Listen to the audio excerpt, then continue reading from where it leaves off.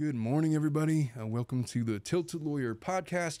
This morning, we have a tremendous show for you. We're going to be talking about the Micah Miller case, a story that is capturing the minds and hearts of the world, really. It's a heartbreaking case involving severe bouts of domestic violence. It involves potentially artificially manipulated evidence by way of 911 call. We're going to explore what's going on in this case, what's going on now. Why is the FBI currently investigating, even though the death has already been ruled not a murder? And answer some of your questions. You're going to want to get started. Stick around. It's going to be a good one. Whatever you might be going through and wherever you might be, this is Omar Serrano with the Tilted Lawyer podcast. I'm here to take your mind off of things. Yes, I'm an attorney. No, I'm not giving you legal advice. We're going to sit and talk like people, as these are the candid thoughts of one practicing attorney, and it's after hours. So have a seat. Feel free to have a drink and join me. Let's get started. All right, folks. Micah Miller is a 30-year-old woman who on April 27th took her own life.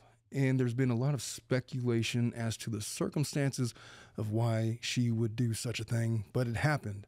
There was a 911 phone call placed after she had driven about an hour from a sporting goods store where she purchased a weapon that ultimately was ruled the culprit in ending her life.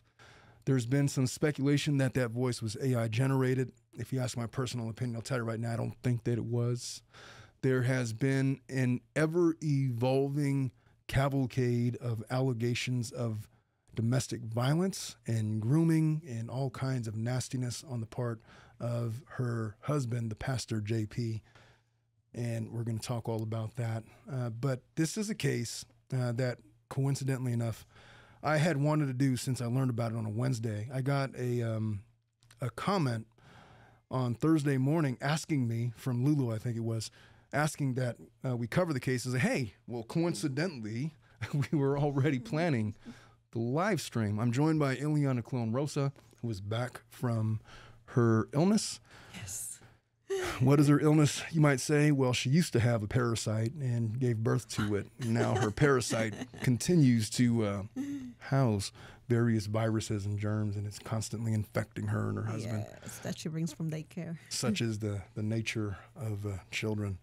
I'm also joined by producer Dominic, who is, after spending about an hour having panic attacks over there, has calmed himself down where we're ready to do this show. So just a brief summary of where we're at with this case.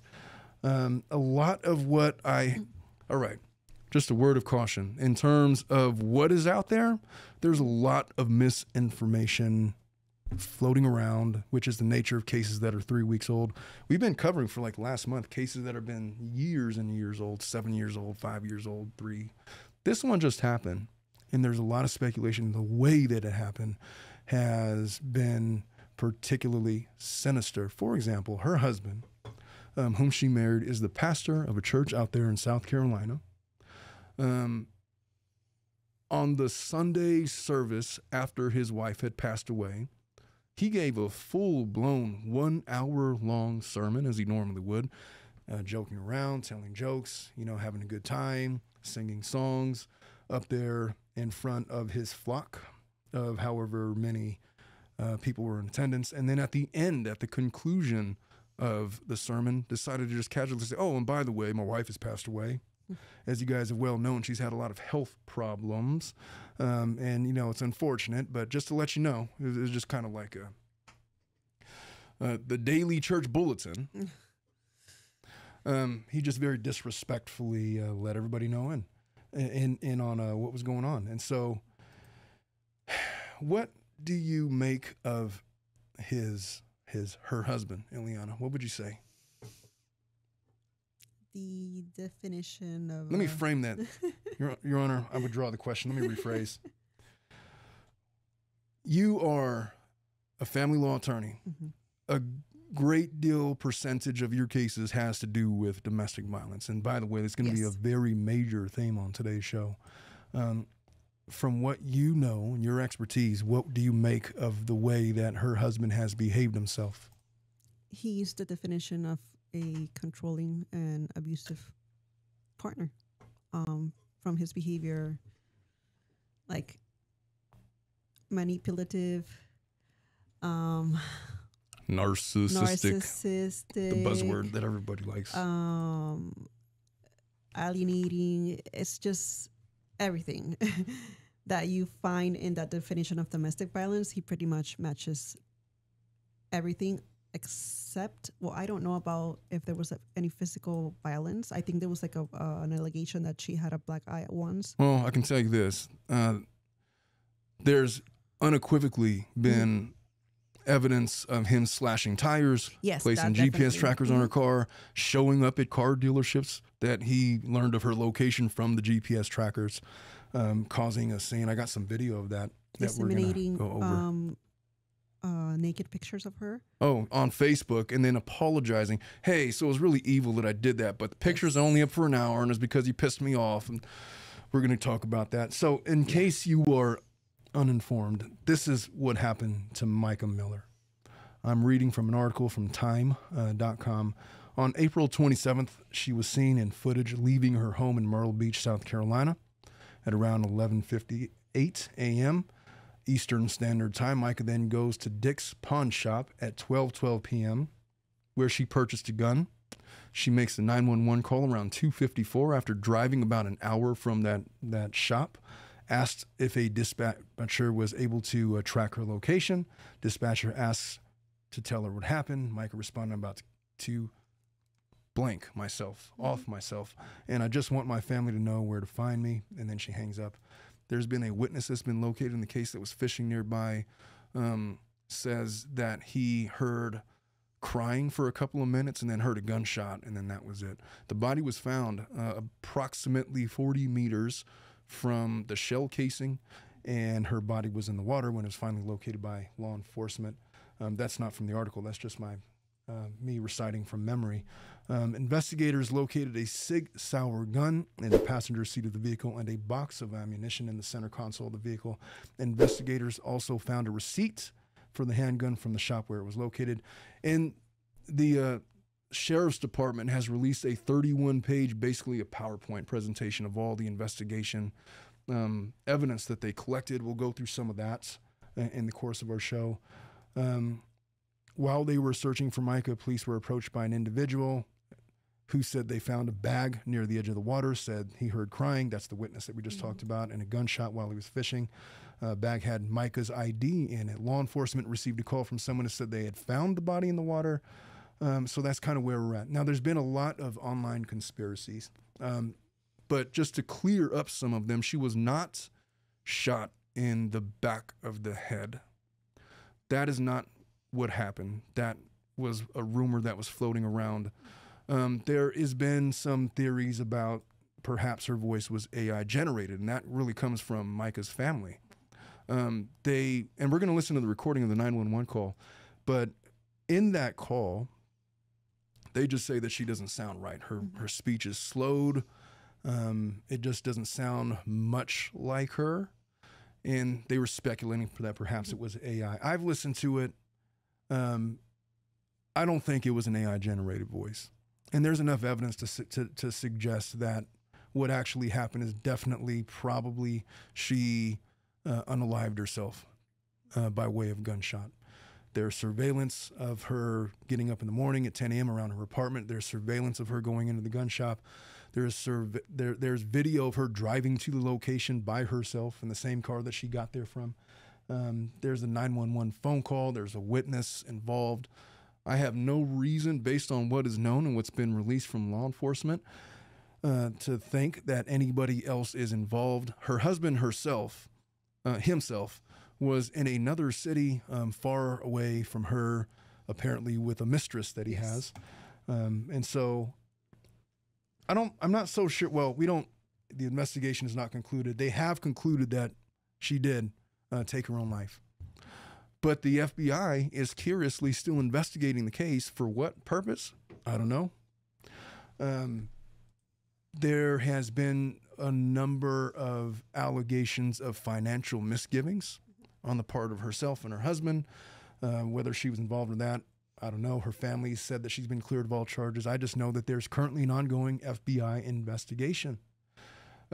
So the bigger question in this case, and why people are looking so closely at her husband, is because there's been a long list of allegations related to domestic violence and the way that her husband, for all the reasons that you just stated, Ileana, has treated her, whether or not his actions have led to her demise, causing her to do what she did, whether or not he was responsible for something more sinister. There's been theories about, well, what if he just hired somebody to take her life? I just don't think that's what happened, not on the evidence that we have. That doesn't appear to be faked. But this show is going to be devoted a lot towards women who are in this position. And I don't care so much about gender equality as I have this discussion with you. I'm talking mostly about the reality of situations when women find themselves in abusive relationships. There's this one clip that's very famous that I ran across on TikTok of this radio personality. I don't know anything about the guy and his appearances, but he sounds like a slovenly, probably overweight, round, woman-hating individual. There's this lady that calls up that was complaining about her ex-husband who abused her for 2 years and then was not paying child support. And he's like yelling at her. It's like, well, maybe it's your fault for opening up your legs to somebody that was like that. I mean, you're the one that did it, and then you live with him and he's abusive for 2 years. And, now you want to cry about it and say, oh, I'm the victim and all of this. You're the one that chose to stay with him. You're the one that chose to be with him in the first place.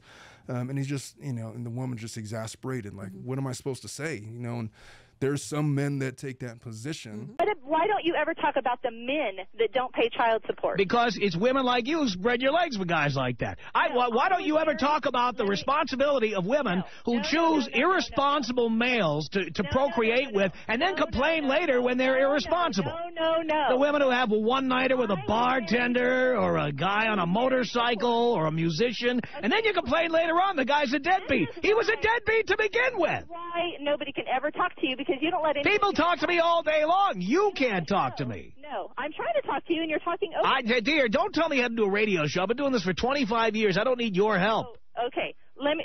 Can I please just say this? I was married once before, okay?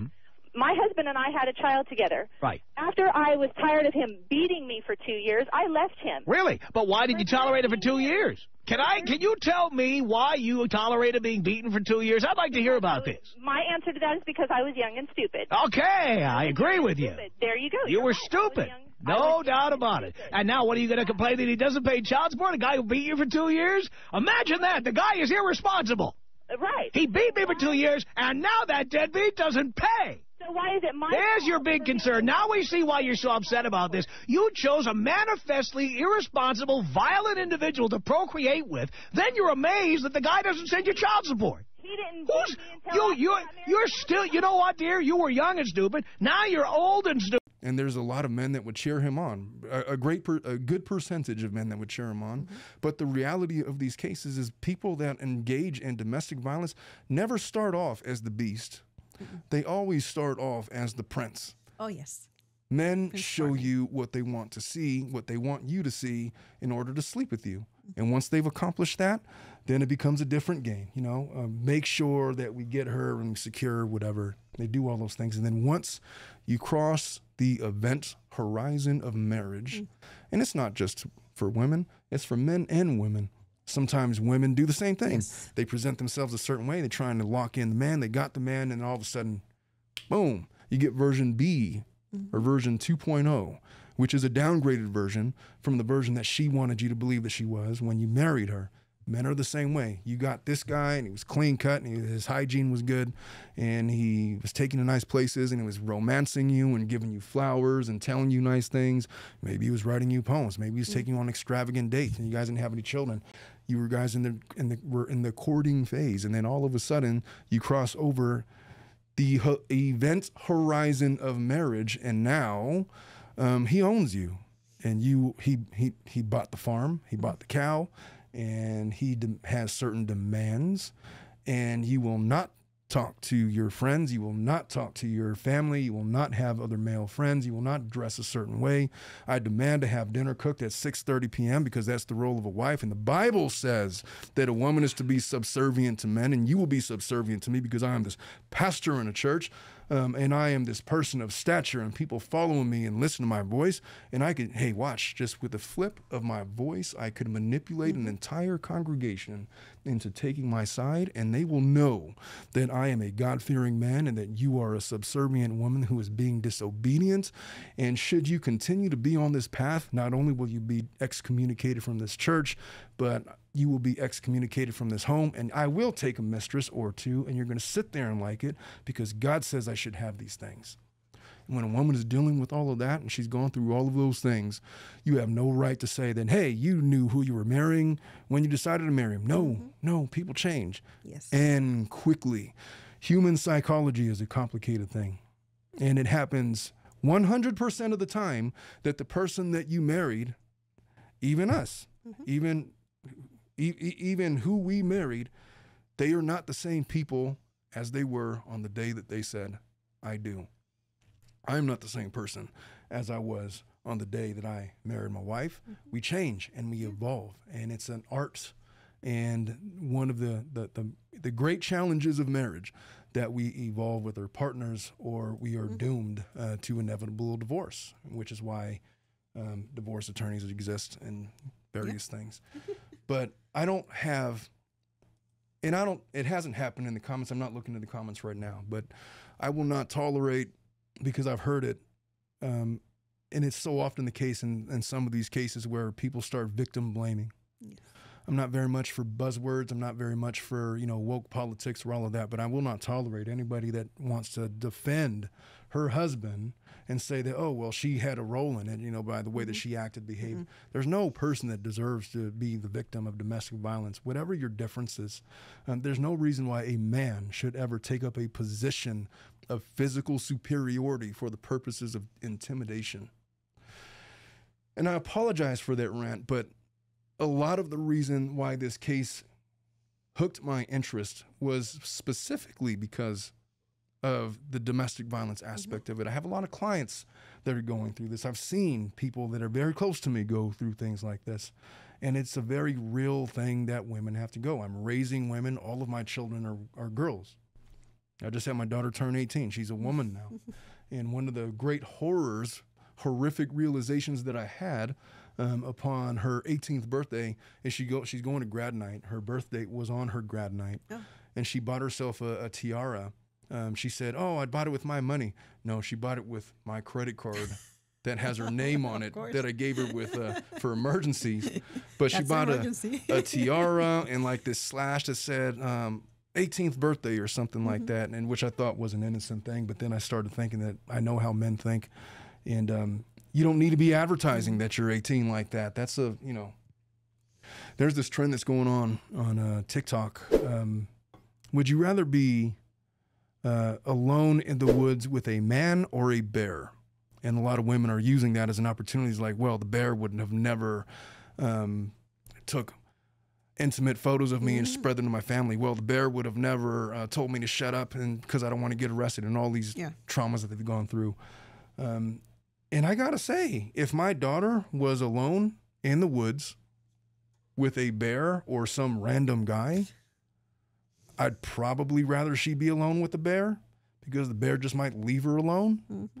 And you never know what threat of violence a man would possess. I don't trust men because I am a man, because I've been doing this job for far too long. Because I've seen the struggles that my mom and, various other people have gone through. It's a scary, big, scary world out there for women. What do you think about all that, Ileana? I agree. I mean, as a woman and also as a family law attorney, what I see every day, it's just super scary what women have to go through. And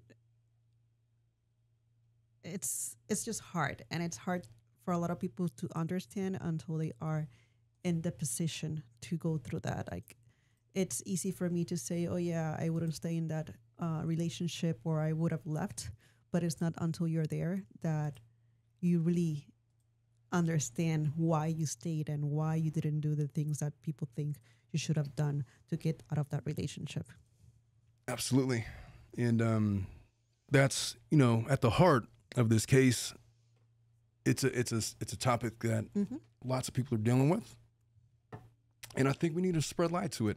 And I think it's important that women have to understand the way that men think. And guys like J.P. Miller, I know guys like that. Oh, yes, me too. I got to tell you that I've been litigating these cases now for going on 10 years now, over 10 years, these domestic violence cases. I don't know if you have ever been accused of this, Ileana, but I'm willing to guess that you haven't.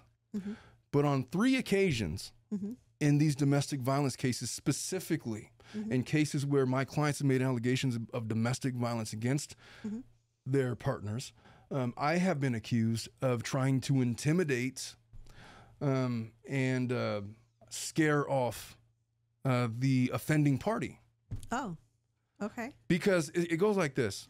I don't know, because I know how men talk to my assistant, Melissa. Yes. And Melissa tells me about how they're so disrespectful and they're doing all of this and that and they won't listen to her and they're being super rude and calling her names. But then I jump on the phone with them and all of a sudden they're perfect gentlemen. Yes. Because I'm a man, I have the right to talk to them as that way. Women oftentimes are the weaker sex, the weaker of the partners. And one of the things that insecure men do, and I find that domestic violence occurs 99% of the time in insecure men. The easiest way for them to win an argument is to impose themselves physically on a woman. And they'll do that for various other reasons. But the second that I approach them and they start trying to make the same demands of me, and I was like, no, we're not going to do all of that. And then it's like, well, then I'm not going to do this. And all right, well, I guess we're just going to go in front of the judge. And then the guy will literally say, I feel like this attorney is trying to intimidate me. That's happened 3 times in my career, every single time in these DV cases. And I have a theory that men just get really uncomfortable if their main method of communication is intimidation and they don't have that ability with the other person. Then it's like, all right, well, let me just get the hell out of here response, but they can't because we're going to court. Well, I guess my situation is a little bit different because I'm a female. Yeah. What I have experienced is the total opposite. These men try to be super nice and charming with me as they were with their partners, I guess, in the beginning. Yes. And try to show me that they're this really good person and that my client is the one that is lying, and see how good I am and how cooperating I am with you, to try to convince me that, I guess, he's a great guy. Yeah, he's a great guy. Obviously, your client's a liar. Your client is a liar. That's what I have encountered. But in a domestic violence case that I had where it was, my client was the male and he was the one being accused, and the woman, what she ended up doing is that when she couldn't get me, I guess, on her side, she then started accusing me of having a relationship with my client. Of course. Well, funny you should mention, I've been accused multiple times of that by the males in the other cases. Yes. It's like, obviously. Something's going on with her and the attorney. And, it's... Because what other reason to believe this guy other than you have something with him? Like, that's... Yeah, exactly.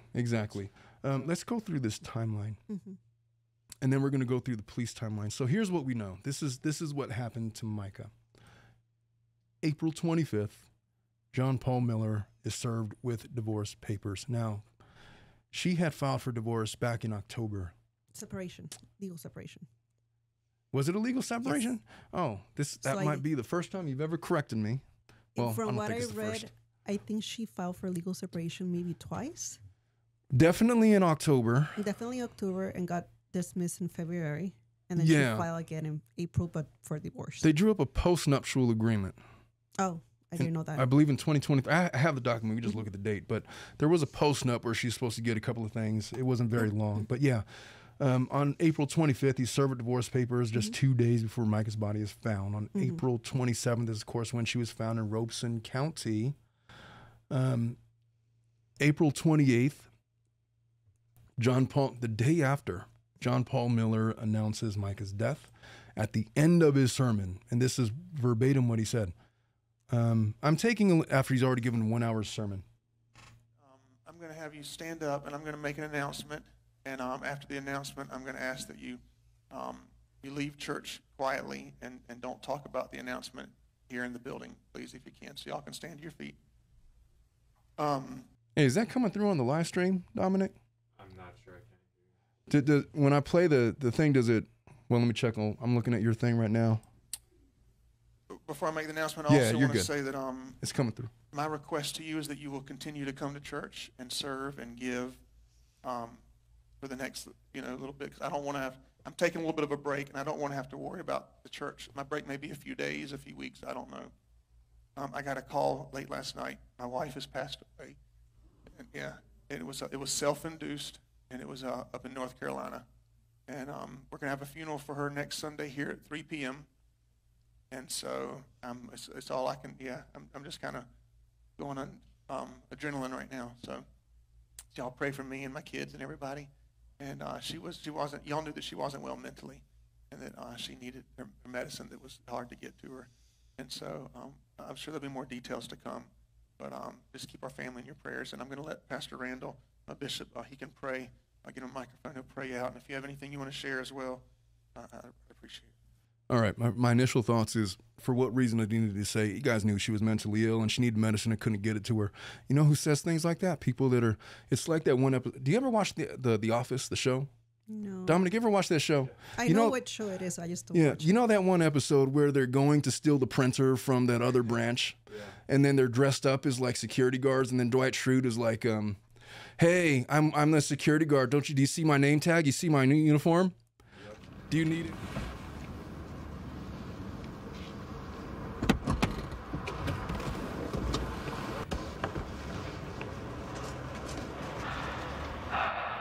We are in a stairwell. We are climbing some stairs. I'm breathing heavily. Okay, you know what? You really don't need to be updating me as much as you're updating me. Whoa, there's a guy. It's a security guard coming by. Okay. Hello, we're warehouse workers. Would you like more proof? Hey. Oh my God, that was very close. I can see the security guards. Do you need any more proof? Like he's trying to perpetuate this lie. He sounds like a guy that's trying to do that. Well, it's the classic tale where the abuser claims that the other person is crazy whenever I see it all the time in domestic violence cases. Oh, yeah, she's insane or she's crazy. She's not taking her meds whenever the other person accuses. Well, the gaslighting, of course. Gaslighting, pretty much. And that whole, the medicines were hard to get. They're not that hard. Sir, they're available.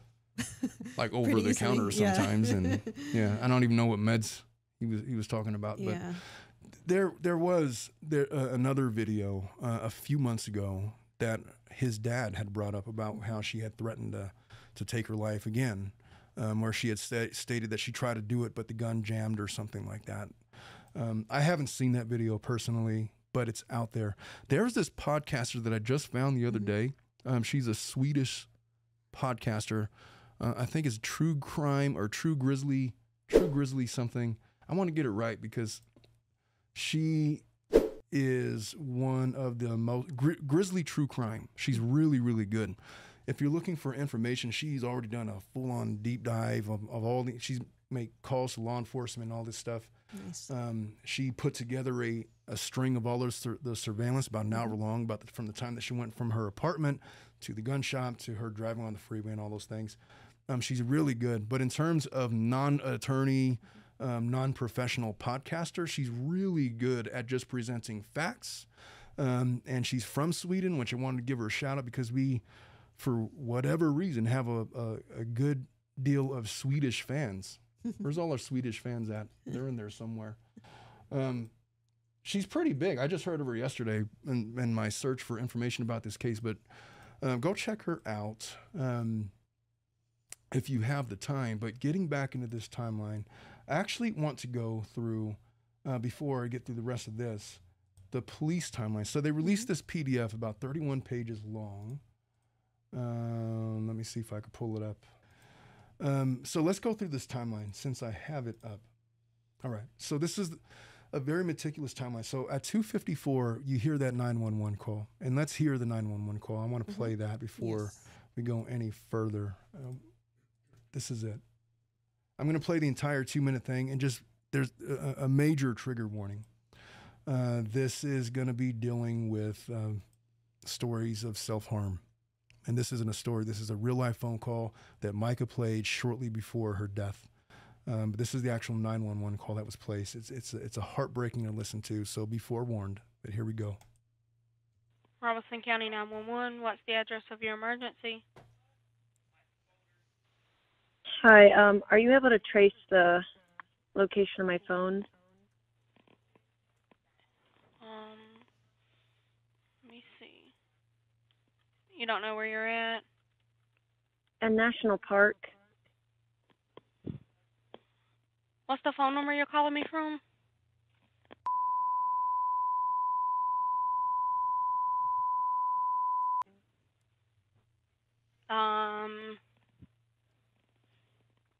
Where's the park located at? In Fair Bluff. Let's see. I have my location on, I think, on my phone.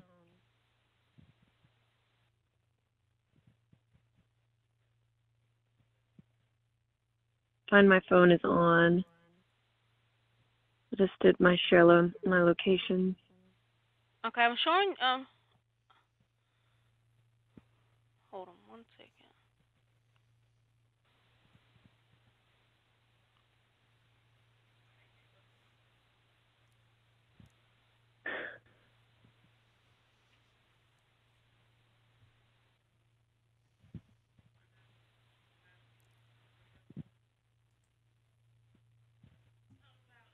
I don't think you are in Robeson County.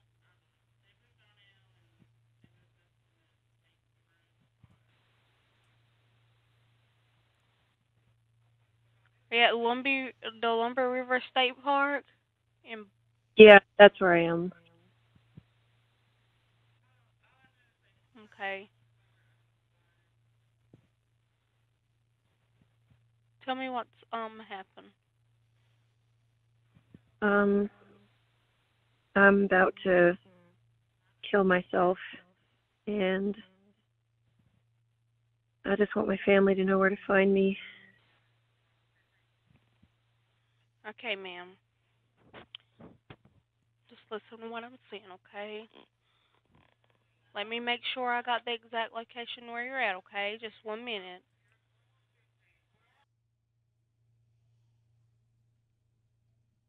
Is that it? I think that's the entire thing. Okay. Ileana, does that sound like an AI-generated phone call to you? I don't think so. No. Well, I have an example. I wanted to know how easy it would be to create an AI-generated version of my voice. Okay. I feel like you would... Well, let me just give you an example. I have created an AI version of my voice. I'm going to play it for the audience, and I want you guys to be the judge. Okay. It's going to be my tagline for Mic Checks. Here's me. This is obviously me. The following has been a message brought to you by the Church of Jesus Christ of Latter-day Saints. Okay? Now, here's AI-generated Omar saying the same thing. The following has been a message brought to you by the Gibber of Jesus Christ of Latter-day Saints. That doesn't sound anything like me, not even a little bit. It's like all nasally and computer generated.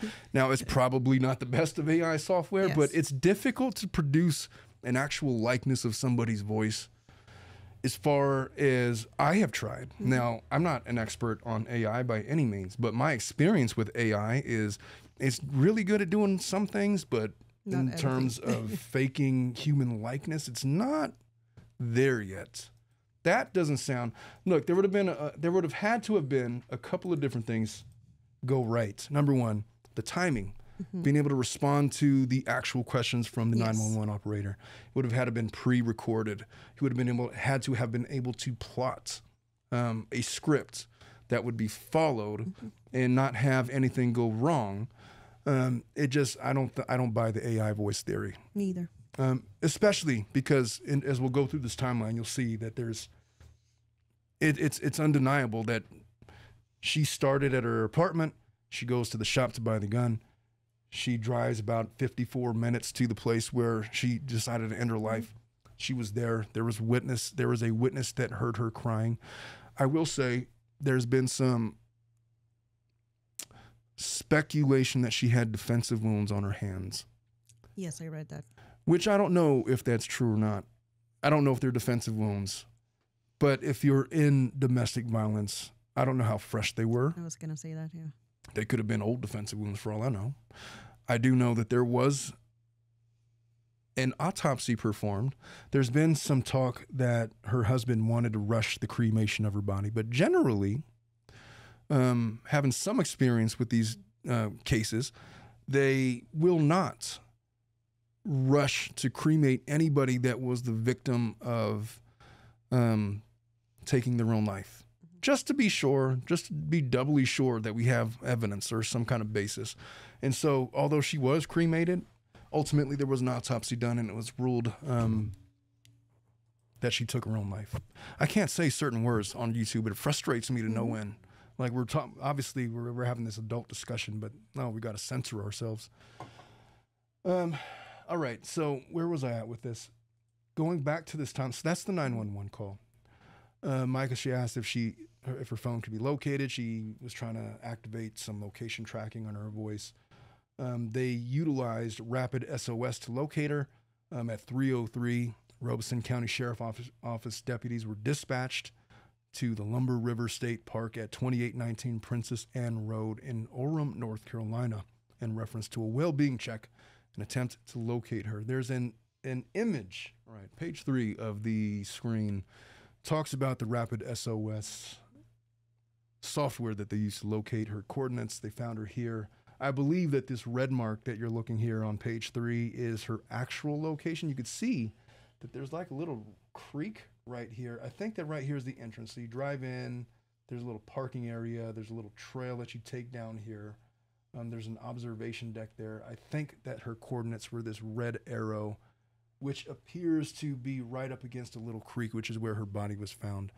A lot has been made about the fact that her body was found 40 meters from the shell casings, which I don't know if you've ever seen a clip or a video or an example of somebody that gets shot in the head, but they fall like instantly. Mm-hmm. And if she was standing on an incline, she could have rolled basically into the water from where she was standing. And I don't know if that's what happened, but the fact that she's 40 meters from the shell casing by itself is not evidence of something nefarious happening other than what she told the 911 operator she's doing. So on slide 4, Robeson County Sheriff's Office response.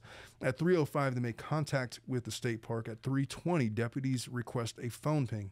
At 3:31, deputies arrive at Lumber River State Park and begin search. At 3:33, Robeson County Sheriff's Office, Aviation Division, Air 3, SUAV, drone dispatched to Lumber River State Park. At 3:42, there was a telecommunicator contacted Verizon to request updated ping. At 3:50, they're continuing. At 3:42, detectives located a black Honda Civic in the parking lot of the Lumber River State Park with South Carolina registration. I believe that was her car. They confirmed the vehicle to be registered to Micah Miller. Detectives looked inside and observed a black Sig Sauer gun case in the passenger seat. That's like a handgun. Dominic will flash a picture on the edited version on the screen. There was a box of ammunition in the center console of the vehicle. And again, she's on surveillance purchasing these things, so it was not planted. This was what she had literally just bought. At 3:45, they deployed drones to conduct an aerial search of the area. While conducting the aerial search on page 6, detectives were approached by an individual who stated that he had found a bag while fishing with an ID inside belonging to Micah Miller. They took possession of the bag. He also stated that he heard crying while he was fishing, then a gunshot. The individual stated he went further into the slough where he located the bag about 2 feet from the water edge. On page 7 at 4:23, an individual contacted Robeson County Communications and advised he had located a body in the water. The individual had been fishing in his kayak when he located the body in the river. Searching deputies and state park rangers went to the individuals. That one of our commenters, I forget who it was, had mentioned that this was in the jurisdiction of the state park rangers, which is correct. I think it was Mary. Went to the individual's location and confirmed the information given. At 5:30, the chief of detectives arrived to the location at 5:54. There was a technician, CSI technician arriving. There was a medical examiner, and they all started getting there.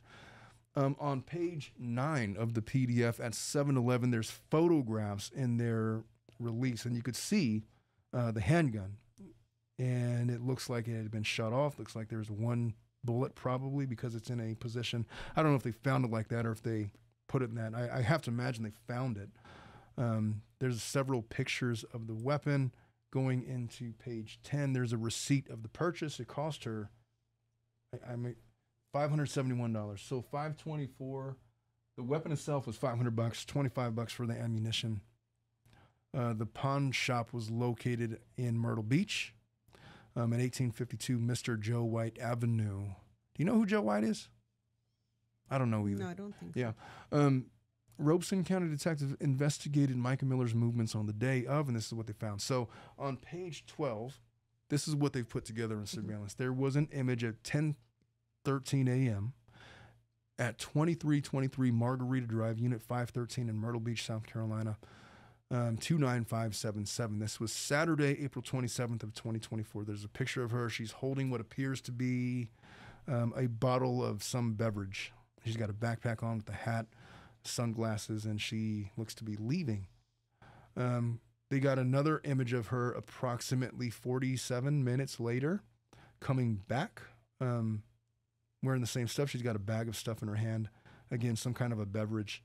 About 38 minutes later, she has changed her clothes. She's now wearing a hoodie. She's no longer wearing a hat. She's looking at her phone, about to leave. Now, she drives at that point to Highway 17. Goes about, it's a 10-minute drive, 4.8 miles. She goes from her house, I'm assuming, to the pawn shop at 1852 Mr. Joe White in Myrtle Beach. 10-minute drive from her place. They have a picture of her cell phone history on page number 16, where she did a search for Dick's Pawn Superstore. It's a screenshot of her cell phone. There's surveillance inside the parking lot of that shop. There's her vehicle circled in yellow. And it appears, I believe, that this other yellow circle is her walking into the store.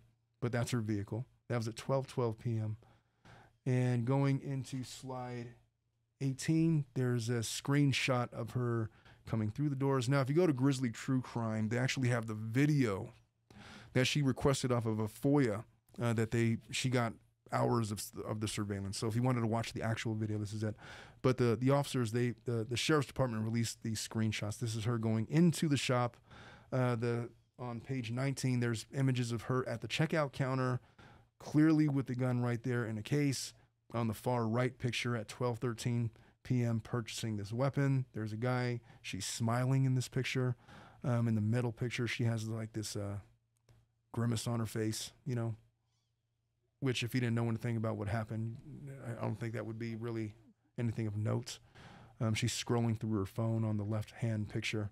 There is an image at 12:34 of her leaving that parking lot, 1852 Mr. Joe White Avenue. On page 21, she begins this drive via US 501 North, 38 miles to the edge of the lake. She drove for 54 minutes to the park where her body was found. They have images of her driving that way via flock safety license plate detection. They confirmed that they have her license plate. It's sort of blurred out, but not really. You could tell what the license plate is. I don't see what the point of that was. They could have just blacked it out. But yeah, that's definitely her car going down the route that was located on her phone. They have her pulling in at 1:27 to a grocery shop, 41 Grocery and Grill, 4135 SC41 Mullins, South Carolina. And from there, she drives another 41 minutes to Lumber River State Park. And that is on slide 24. Going to 25, there's a screenshot of her cell phone search history again. She was searching for National Park near me. She did that search a couple of times. There's a couple of other Google searches in there. It's unclear of what she was searching, but definitely for Lumber River State Park. Well, she didn't search for that, but that's what came up in her search. On the next slide, on 26, there's pictures of her vehicle parked at that park at 2819 Princess Anne Road in Orem, North Carolina, with her same license plate that they had documented before. Into the next slide, on slide 27, there's a picture of the case for the gun, complete with instructions and magazine, maybe some extra ammunition. There's a plastic baggie of stuff in there. I can't really tell what that is, but that's in the passenger seat of her vehicle. In the center console, there's like a beverage. It looks like a caffeine, maybe like one of those iced mochaccino type drinks in a can. On slide 28, this is what they have. The investigation reveals on Friday of April 26th that John Paul Miller traveled to Charleston, South Carolina for a sporting event, information which is substantiated by eyewitnesses. License plate readers identified John Paul Miller's truck traveling towards Charleston, South Carolina. Eyewitness statements obtained by detectives confirmed John Paul Miller stayed overnight in the Charleston, South Carolina area. There is a license plate reader that identified J.P. Miller returning to Myrtle Beach. His truck was last captured by a license plate reader on Highway 17 bypass in Horry County in South Carolina on Saturday, April 27th. While traveling to and from Charleston, J.P. Miller was accompanied by other individuals, and they have his images of his truck going to that location on April 26th. They have more images on slide 30. About 5 different pictures of him driving to a location. That was not where his wife was. And that was it. That's the extent of the evidence that was released. So what is going on in the chat? What am I missing? Oh, the chat is kind of taking on a mind of its own. So what to make of all of that? It appears, based on all of that, I can understand why they rule it a self-inflicted unaliving of herself. Yes. You have her on surveillance, leaving the place, leaving her apartment, going to the store, going to another grocery store, going to the park, making the 911 phone call. I don't believe that was AI. I believe the account that this isn't the first time that she's had these thoughts. Mm-hmm. I can only imagine what kind of psychological abuse that she must have been going through. Could you even imagine could you even imagine your husband doing something that's taking an intimate photo of you and just placing it on a Facebook for friends and family to view? It's just it's so beyond like a breach of trust. It's the fact that would even be a thought in somebody's mind as like a viable thing to do is disgusting. And not only like her friends and family, like she was the wife of the pastor of a church that probably the entire congregation, I can't say that word, was looking up at them, their family, what was happening or not. That must have been very, I don't know. I think it makes it worse than just a regular person being exposed. Well, yeah, it's the person that you are living with. This is supposed to be your partner in life that you share your most, like we've often discussed, when you're married to somebody, you see them at their absolute best and they're at their absolute worst. And the most, like, gosh, if your partner's going through like health problems, like they're entrusting you with everything. You're raising children. I don't think they had children together. But they're living together. They're publicly putting themselves out there to be, man and wife. And the fact that he would even think that was a thing to do as a pastor of a church. So one of the questions that I asked you yesterday was, why do you think that so many of these crimes that we've investigated? Now, there's been a lot of stuff with the Church of Latter-day Saints. And I have said that, look, just because you got these people doesn't mean that that's, upholding the mainstream beliefs of the Mormon church. Here you have a Baptist pastor in charge of spiritually advising. I don't know how many people, how big his congregation is. I got to believe let's just consider that it's in the thousands. You have this person that's sitting in a place of power.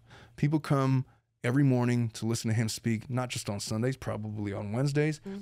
They probably have like Monday morning prayer meeting, Tuesday afternoon leadership meeting, Wednesday midweek meeting, Thursday they have a men's conference, Friday is the women's conference, Saturday potluck, Sunday obviously the regular church service, and they have this whole schedule and their daily contact with this guy who they have placed in a position of authority to lead the flock to God. Essentially, that's what they're doing, correct? Yes. And he, in the background, is treating his wife. And what is her defense?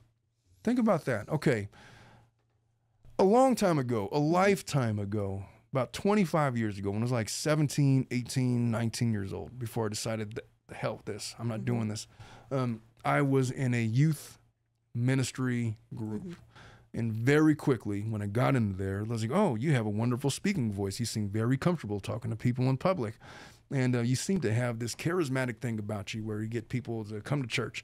And so, you know what we're going to do? We're going to groom you for leadership. And so from the very moment that I stepped into leadership, I'm going to these leadership meetings and I'm seeing the ins and outs of it. And let me just tell you, people in church leadership are freaking weird. Yes. As a 43-year-old man, if I were to go back into those meetings, I would have told those people to pound sand within 5 seconds. But my 17-year-old self, of course, it's like, oh, they're saying that I'm a leader, and they're saying that I could do all these things, and I have all these potential, and they're going to place me in leadership of these other people of my peers, and now I'm being placed on a pedestal. And they would literally give me these speaking engagements where I would speak in front of a congregation on the Sunday ministry, probably of 1,500 people. And I'm sitting there in my suit. I'm all 17 years old. I'm a prom suit. And I'm given this 10-minute introduction to introduce the main pastor. It was like the opening act. Next thing you know, I'm like speaking at the Rose Bowl in front of like 20,000 people at the north end zone where UCLA plays football, the Rose Bowl. Yes. And I'm giving this huge thing. And it's like, oh, this up-and-comer, very sharp young man going to... who has been chosen by God, that would use kind of language like that. And the way that they would get their people to join their church, they literally would put you through like this 7-part study. First study, discipleship. We're going to learn what is the purpose of being a Christian. And they would say that, hey, Matthew chapter 28, verses 18 through 20, Jesus gives this charge to his disciples that you shall go forth and make disciples of all the nations using the words that I have told you, commanding you even to the end of the age, or I'm paraphrasing, of course, but it was something like that. And say, oh, so the purpose is to make disciples. And then ask the question, so you say that you're a Christian. Has that been what you're doing? No. Well, then you're going to hell. In so many words, this is what they would say. You better get yourself together because you're doing something wrong. And then there would literally be, among the 7 studies, this one study where it was called the cross study, where they would literally take you through a medical account of everything that Jesus went through and felt on the day that he was crucified for you. They would say, okay, so Judas betrayed him and he was taken into custody, and they would beat him up, and they, lashed him 43 times, and, with all of these weapons, and this is what his feeling. His lungs were probably punctured, and his, nails through the wrist and through his feet, and they nailed him up to a cross. And what the nerve signals that were probably firing through his arms as he was, his body weight was leaning up against the wounds, and his lungs were punctured. And so the way that he died likely is by drowning in his own lung fluid. And he was on, and this is what he felt, and this is when and you did that. It was your sin that put him up on the cross. You killed Jesus. They would tell you stuff like that because they're emotionally manipulating you to go and follow their church. Now, look, not every Christian church is like that. And, obviously, it was an offshoot. It turns out that church that I was a part of turned out being like this big cult. Yes. And they got shut down, and the authorities came in, and they were stealing money from people. But this is the way that they got people. And the church leadership, they were some of the most effed up people that you would ever meet. All of them were supremely jealous of anybody that was going to ascend. And then it was just such a bizarre setting. Imagine that you have a narcissistic personality and you're now being placed in a leadership position in a church where thousands of people every day say, oh, we're going to come to hear the pastor speak, and they're hanging on your every word, and you're responsible. And they tell people that you have this spiritual gift and this special relationship with God. And his voice is speaking through you, and through this man, you are going to receive the voice of God. They're telling their members that, obviously, probably not verbatim, but that's the general tenor, right? This is the person that's been preordained, chosen for leadership. And so if you were to find fault with him, then the narrative becomes, and yet God chose him, didn't he? They didn't choose you. They chose him. So why don't you just fall in line? That was my experience. When they started telling me to do and say certain things, I'll never forget. I had to go through such mental gymnastics to justify why I was bringing new people into the church. Like, we were doing these studies and the people asked me these salient questions. And they're like, so are you saying that anybody that is not a part of this church is going to hell? And I would have to be like, well, that's not what they're saying. I guess, and back in my 18, 19-year-old brain, you have to look at it like everybody is innocent until proven guilty. And so this is the standard, and you could possibly be meeting this standard, but if you yourself know that you're not, then, I didn't feel great about it, but I was still learning myself. But then when they started asking me to start collecting money from my people and give extra, and they had like this, it was just a mess. I said, no, I'm not doing that. And so ultimately they kicked me out of the church. But the way that it happened, which is why I sympathize with this lady so much, the way that it happened is, imagine, so I'm the 17, 18-year-old young man being groomed for leadership.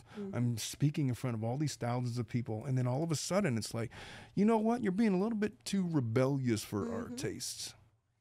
And so this is what's going to happen. You're either going to fall in line and do what you're told, or you're going to get kicked out of the church.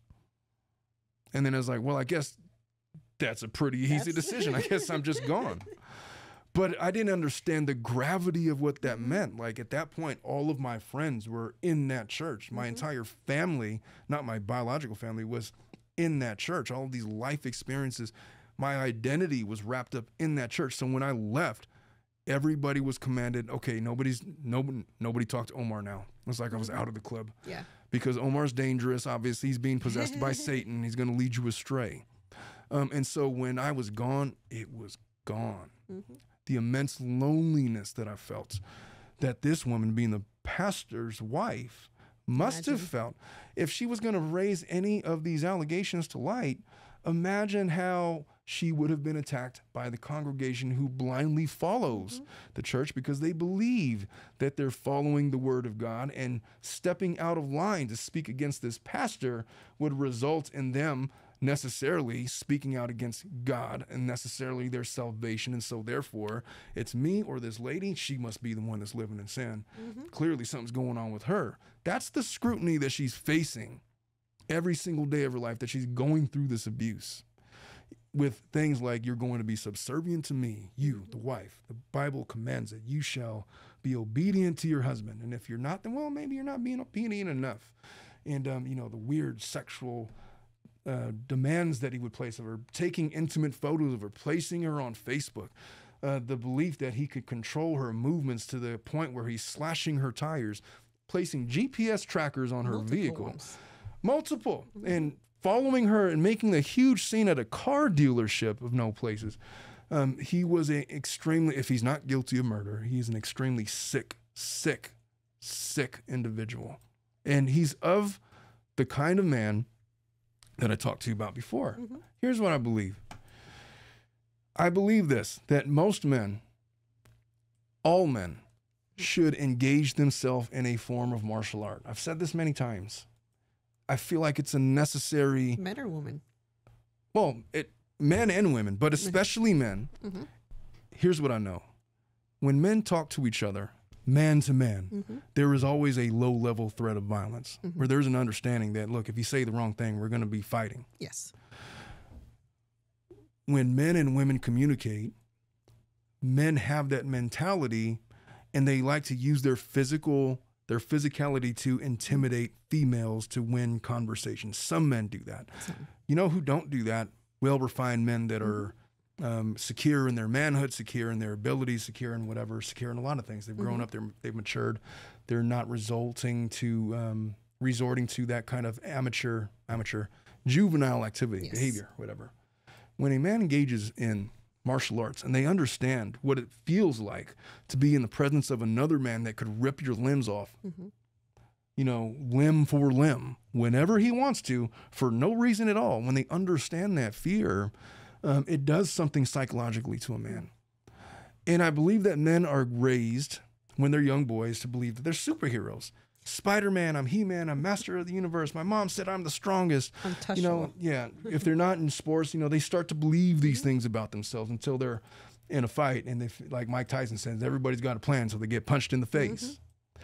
And if they've never been in that environment, to know that they could, you know, there's men out there that could take them apart, then they don't have an appreciation for it, and it affects the way that they communicate with women. And especially an insecure man who is jealous, because think about what men go through. They spend their entire lives learning how to get women, attract women, talk to women, and they spend their entire life coming up, being built up by friends and family or whatever, and then being torn down by the reality of, hey, I really don't know what I'm doing when talking to women. That was my experience. Dominic said that that was his experience. And, you know, you go through all of these bouts of rejection, and if you don't have a good support system, you develop all of these insecurities. And then these insecurities take hold if you don't deal with them, and they present themselves as in, if this woman is not doing this for me, then she must be cheating on me. She must not love me that much. And you become so fixated on that, infatuated with that idea, that it turns into you now communicate with women by threat of violence, because it's the only way that you know you're going to win the argument. You could always rely on that. Well, I might not be the best guy for her, but I could sure kick her ass if I wanted to. And, men that rely on that, they just, it manifests itself as domestic violence. I feel like this guy has grown overconfident in his ability to persuade women by virtue of his position of power in the church. I know I'm going on a rant, but I'm going somewhere with this. And he used that to manipulate his wife, and the pressure must have been immense because of how public they were with their relationship. And, she suffered severe mental anguish as a result that led her on at least 2 occasions to try to end her life, once unsuccessfully, and the final time she was successful. So it taught me a lot when I was in high school in wrestling. The first time I've ever experienced the feeling of just being physically helpless was around my wrestling coach, who to this day is the scariest. He could be 90 years old sitting in a wheelchair. I would still fear that guy because I'll always remember the feeling of wrestling with him, and I'm trying my best, and there's literally nothing I could do. I could try my hardest. I can't move his arm. He's just blocking me. And if I would be able to grab his leg to like shoot in or something, it's because he let me. And at any point, he could have ended my life within 20 seconds by a split second with snapping my neck. And my respect for that level of fear carried with me in how I communicate with everybody. People that are in martial arts, not only are they cool with women, but they're cool with everybody. It's like, hey, we don't have to resort to violence. Violence. It's like, we know what could happen with it. Why don't we just be cool with each other? And they're usually really good about that. But there are some men that don't have that experience, and it manifests as domestic violence. And when they're confronted with somebody that is not persuaded by their physical intimidation tactics, then it's like, well, I just feel so intimidated by this lawyer because I feel like he's trying to intimidate me because he's whatever. On 3 occasions I've experienced. 3 times, I literally did nothing. I was in the courthouse, literally in the courtroom. It's a response. It's a defensive response that insecure men have to do that. Well, have you had any of the judges say, well, the restraining order is against you, no against the lawyer? Oh, yeah. I imagine the judge is like, we're not here for that. Yeah, it's like, listen, buddy, every single time it's happened, like the judge, really? I was here. I watched the whole thing. Yes. And so it's just, I forgot where I was going with this. Oh. I mean, just in my notes. But we were going down the timeline. Okay, so look, I've jumped around. I went on this rant. This is what I think about J.P. Miller. He is the lowest form of man. Whether or not he murdered his wife, he is a despicable human being. Let's continue with the main timeline that we had started with before I lose my place. Oh, here we go. So here's what's come out since Micah's death. So the announcement on April 28th. On May 5th, there is memorial tributes that start pouring in for Micah. Hundreds of people paid tribute to her. Her body was found. Her husband, they talk about him. On that same day, he was released from his ministerial duties amid Micah's death and investigation. He says that this is what it says. The pastor of a Myrtle Beach church whose wife was found dead in Robeson County has been released. I, Charles Randall, by the authority vested in me as overseer, hereby release Pastor John Paul Miller from all ministerial functions for a time of healing, counsel, and guidance. And by the way, the church is standing by this guy. Of course. They basically said, as far as we're concerned, if the police have ruled it an unaliving of her own hand, then he's been exonerated in our eyes. And so he's back over there. There have been protests outside of that church seeking justice for Miss Miller as of recent. I don't know what's going to happen to him. I can't imagine that he's having an easy time of it. On May 6th, police reports show Micah had GPS trackers placed on her car. Micah Miller made 2 complaints on March 11th, first coming after her vehicle's tire was found slashed near Spring Maid Pier, the report said. The second complaint, filed hours later, came after Miller took her vehicle to East Coast Honda on Highway 17 bypass to have the tire repaired. The police reports indicate that the suspect in both incidents was a male. The suspect's identity is redacted in both reports, but it's her husband. On May 6th, 2 of Micah's siblings allege in court documents that their sister feared for her life. Let's read this article. This is from WBTW News. 2 of Micah Miller's siblings allege in court documents that their sister feared for her life amid divorce proceedings, according to the documents filed in Horry County Probate Court and obtained by News 13. Micah stated to me on many occasions, if I end up with a bullet to my head, it was JP. Micah's sister, Sierra Francis, said in an affidavit asking to be named the special administrator of Micah's estate. JP refers to Micah's husband, a senior pastor at the Solid Rock Church, and then it goes on to recite a lot of the same timeline that we've already been discussing. Have you seen the text messages? Which ones? The ones that he had sent her, like the threatening ones and saying that he was armed and yes, asking, I guess, for her to fix the situation by coming back to him. Yeah, let me see if I could pull up some of those text messages. I did see those. I saw that those were disturbing. Well, I mean, he's a scary guy to begin Yes. with. He's, again, in a position of power. According to his family, he had been grooming this girl, Micah, since she was 14 years old. There's not been any allegations of sexual impropriety from the time that she was a minor, but he was married to some other lady, had kids with another lady, I think. I'm pretty sure he had kids. And around the time he was with his ex-wife, he's grooming Micah, who is in this youth group, I believe she was, and ends up marrying her. And they get married, and yet again, he has mistresses, probably plural. Yes. So on May 7th is the infamous phone call. May 8th, they were talking about, did I lose my place? No, I think I'm good. So on May 8th, Micah Miller, I apologize, May 7th was not the 911 call. That was April 27th. They just published the 911 call on May 7th. So on May 8th, that was the allegation of grooming years before marriage. Miller made the allegation in a February 21st complaint about a stolen vehicle after being discharged from an involuntary hospital. Miller met with the police in the Coastal Grand Mall parking lot to report the theft of her car. She was hospitalized between February 8th and 10th.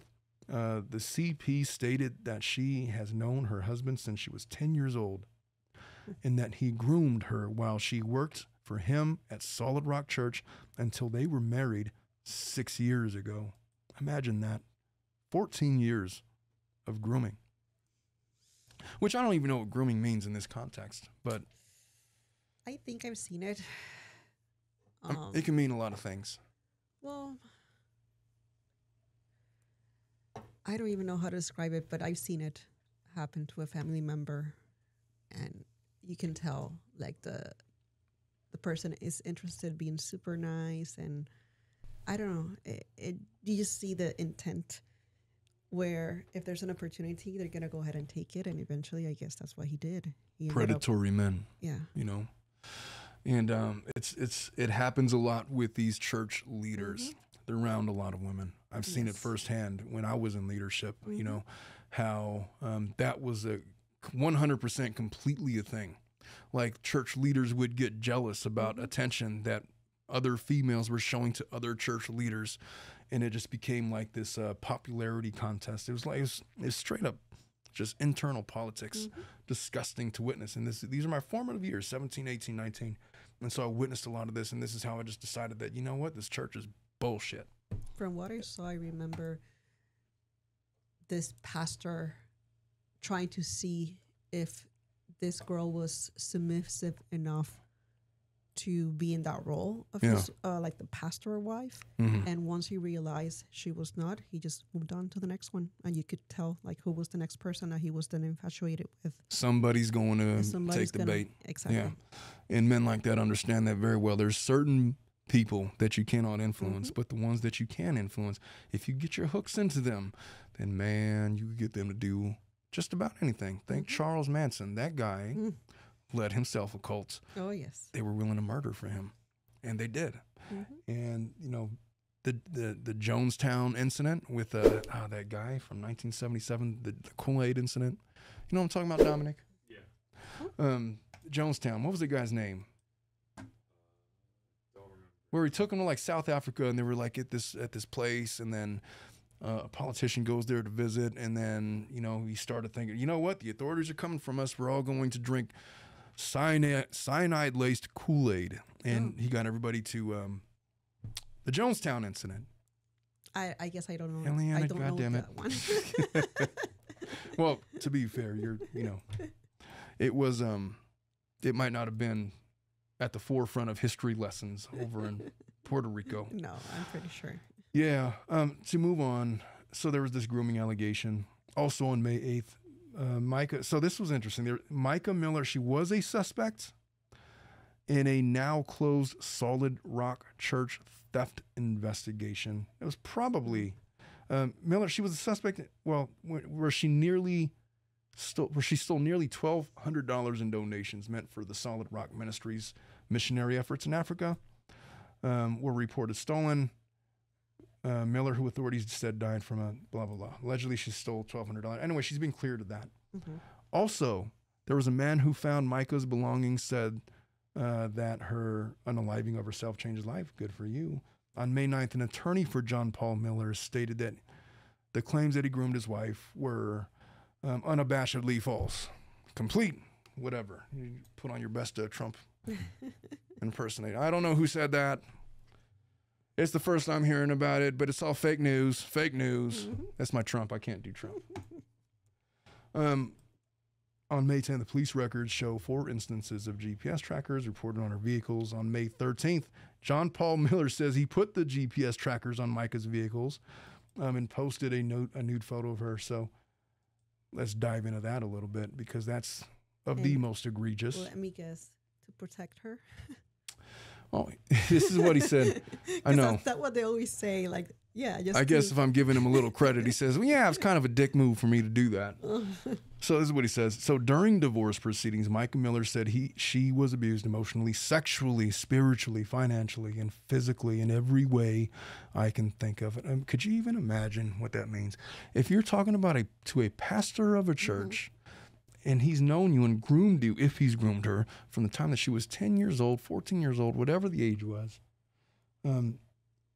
Imagine the things that he was trying to probably get her to do or go along with by way of, I am a man of God. God has chosen me to be your husband, and has chosen you to be my wife. And this is what the Bible has to say about that. And then he would go into the subservient thing. And then, you know, if you don't like it, then we're just going to have to tell the whole congregation then, aren't we? And again, I'm imagining in my mind the kinds of torture that she must have gone through dealing with this man. That case of theft, was he involved or only her? If anybody was involved, I would imagine it would have been him. I just know the case has been closed, and so nobody's been implicated. Yeah, because what I'm thinking is, I can see how, if he was not involved, it could have been something that maybe he tried to make her look bad, and for sure, but then say, look, I'm gonna go ahead and save you, and say like you were not involved or something like that. If you get back with me, or something like that along those lines. And it's not above him to do something like that. Let me continue this. Tell me what you think about this.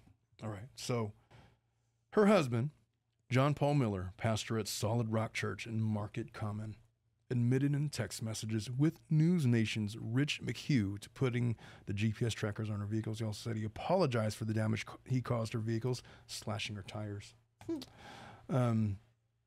He says, I even hired PI to put trackers on her car to know if she was going to a gun store. I guess his claim is he thought she was going to kill herself, and so that's why he's trying to keep track of her. But there's video of him clearly not concerned about her well-being. I had that queued up, and now I don't. I'll find it maybe eventually. But that was his excuse. I've never once in my entire life ever hurt her in any way, ever. I feel like when a guy says that, he's definitely hurt her a bunch of times, every day, often. That's one of my pet peeves whenever I read responsive declarations in domestic violence cases. I've never laid a hand on her. I've never been I would abusive. never raise my I've voice. Never, and like the declaration starts with that sentence, and I'm like, here we go.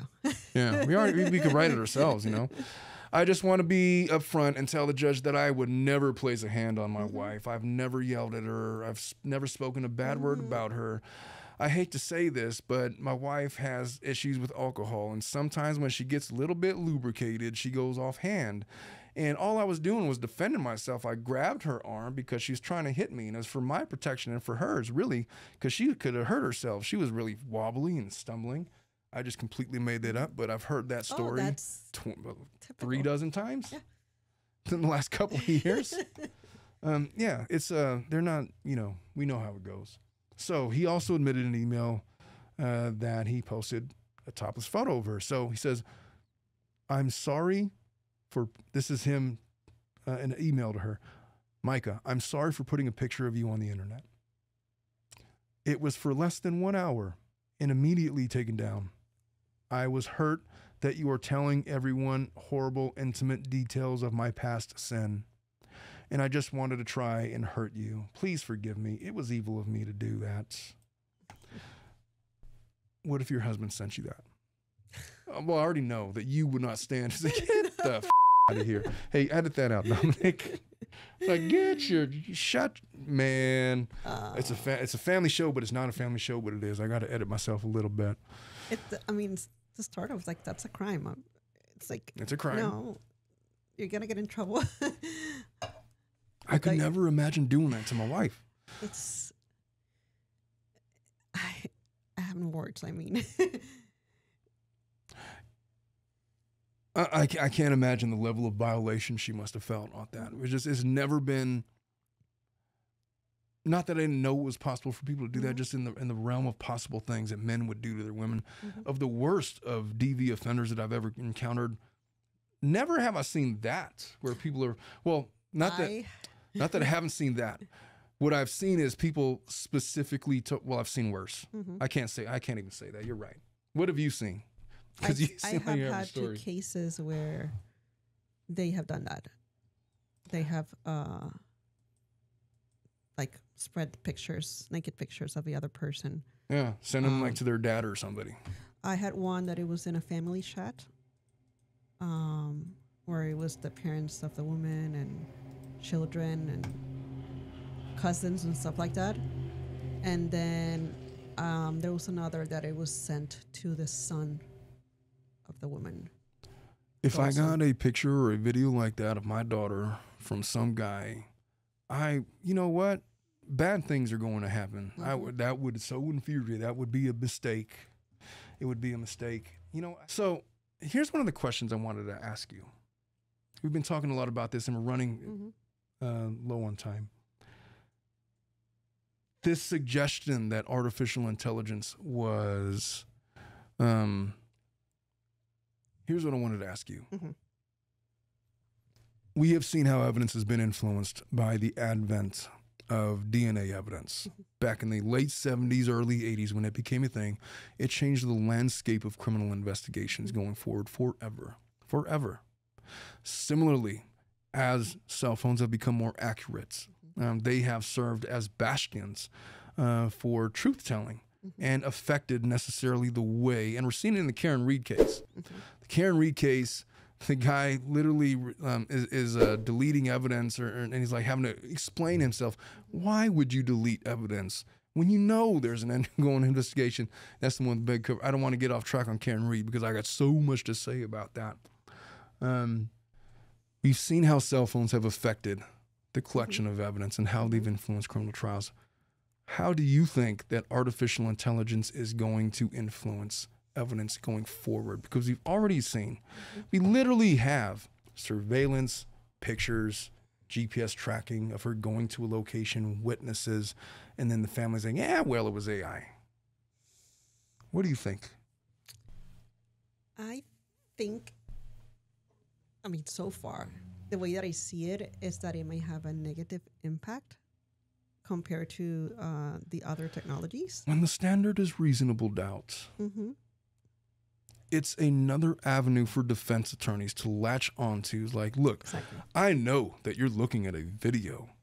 I know how convincing it seems to you, but I want you to pay attention to the tenor of my client's voice here, and it could be some random party, contextually completely inappropriate, not in the same line of what he's being questioned on. And in this video, do you honestly believe in your heart of hearts that that would have came out of my client's mouth? And now, that's one way to use it. That character evidence becomes a little bit more relevant because we need to have a record of tenor of voice, context of speech, patterns of speech, and things like that. By the way, this leads me to Aura Security. I got to tell you, I've had these cases that people have literally claimed that their clients, that my clients have had their emails broken into, had their social media accounts broken into. Is really not that difficult anymore.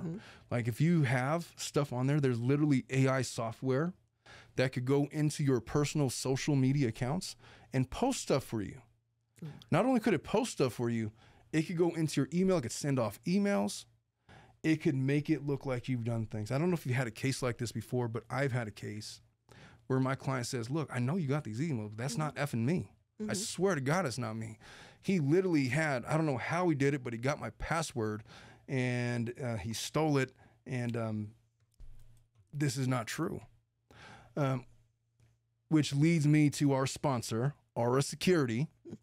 I got to tell you, I was not a believer at first, but they have since, I've been with them for a little bit. You recall maybe 2-3 months back, my Instagram, my Facebook got hacked and subsequently deleted. I had to start fresh, which, by the way, I still haven't because Dominic is not posting content on my social media. But that's not his fault. I was not giving him the directive. But my intention is I was going to replenish that content. I just haven't done it. But it is a real thing, and Aura Security is amazing. Like, it, I literally got alerts like, hey, just so you know, your username and social media have been detected in this database over in India, and you might want to look into that or change passwords. And I did it right away because that's how my initial Instagram. Ladies and gentlemen, that's my attempt at segueing into our paid advertiser, aura.com. Please give them a check. Go ahead and, Dominic, roll the commercial. Take a moment to consider our show sponsor, Aura Internet Security.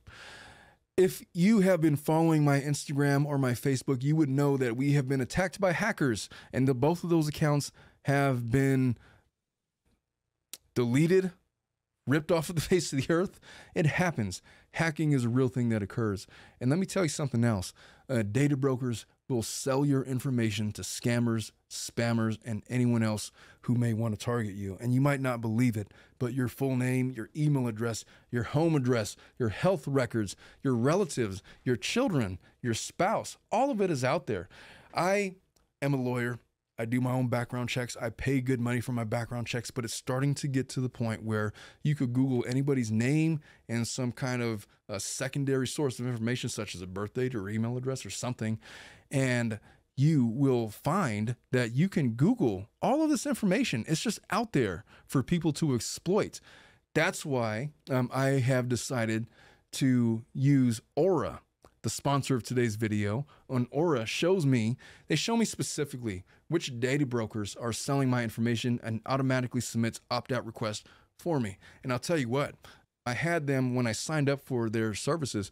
They showed me there was 3 separate internet brokers that were selling my information that they automatically got rid of for me by taking the initiative to opt out of those memberships. So cleaning up my information, cleaning up your information, and not only reduces the amount of spam that I get, it protects me from hackers that could use my information to help them access my social media accounts. Highlight, if you've been a follower of my Instagram or my TikTok, or well, not my TikTok, but my Facebook, you will know that those accounts no longer exist. It had nothing to do with anything. I had a 20-year-old Facebook account. It's completely gone because of hackers, spammers, whatever you want to call it. It's gone. So it protects me from that. It protects your social media accounts, your bank accounts, other sensitive information. Also, Aura does so much more to protect me and my family from online threats that I can't see. I get other features like antivirus, VPN, password management, parental controls, identity theft insurance, and more without having to download several different apps. It's really easy to set it up. I did it, matter of fact, this morning. It took me about a couple of minutes to get me all set up and protected. And you get it all at a really easy, affordable price. But beside that, you might already have some of these tools already, but not having Aura is literally like locking the front door and leaving the back door wide open. People just walk right in and take all of your stuff. I value my privacy. I value yours. You can go right now to aura.com/tiltedlawyer. To start your 2-week free trial, no cost to you. It's going to be linked below in the description. Go in and sign up for your free 14-day trial and experience all of the protection that comes with Aura Internet Security. It's powered by artificial intelligence. You're not going to regret it. Go on in and check them out. All right. So we need to wrap this up at some point. Yes. So the FBI is involved in this case. They have been requested to get involved. That in a news article that came out maybe, I think it said 20 hours ago, something like that. Yeah, May 15th, officials asked for federal assistance in the investigation in the apparent suicide of South Carolina's pastor amid allegations of abuse. And they go in to talk about, they don't really say the reasons why, but we know that the FBI is involved for one reason or another. We don't know the specifics of it. There has been... We talked about the witness. We talked about the father-in-law. Father-in-law comes out and makes a statement and basically says that she's a sick, sick woman. The father of the pastor, whose life was found fatally shot at a North Carolina state park, claimed she was already a very, very sick woman as he defended his son following allegations that he drove her to a suicide. He's 75 years old. J.P. Miller, 44, says he had nothing to do with the death. He goes on to state that Micah was a very, very sick young woman. All have been covered up to protect her memory. I have a video of Micah where she tells last year how she took a gun to kill herself and pulled the trigger and the bullet locked in the gun. Now, that video apparently does exist. I haven't seen it. But to the extent that that's true... that's not an excuse for what he did. Yeah, I mean, it doesn't make her mentally ill. It just, it further goes into me to expound upon the torment that this young lady was going through. And even if she was mentally ill, still no excuse for him to do what he was doing.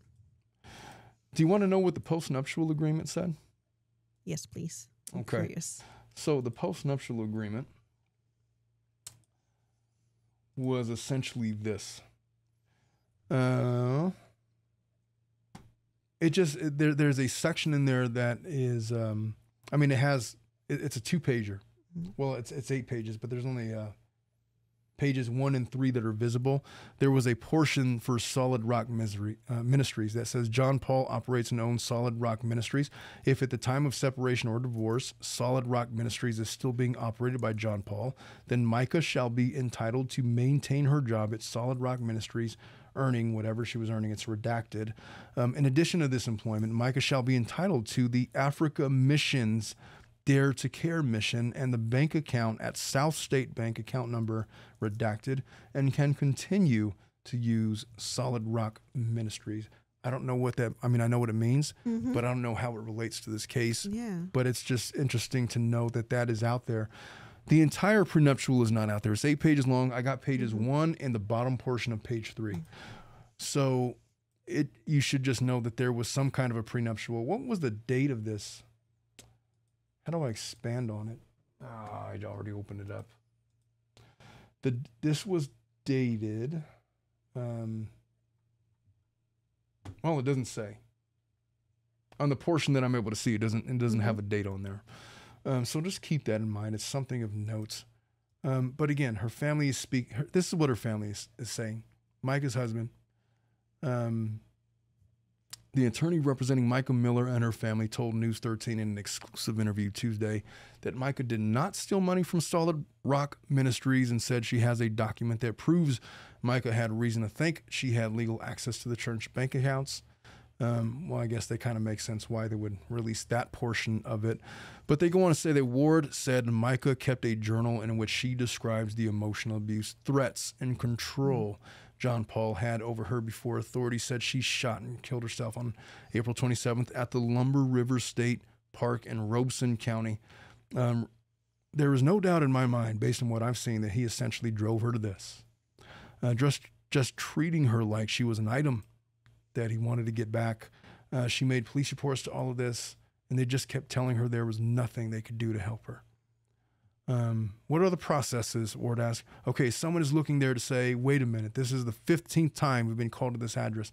Something else is going on. Who's supposed to be looking at that? Why didn't they do a complete toxicology test? Why didn't they realize that she had bruises on her hands and defensive wounds, and also a bruise on her other arm?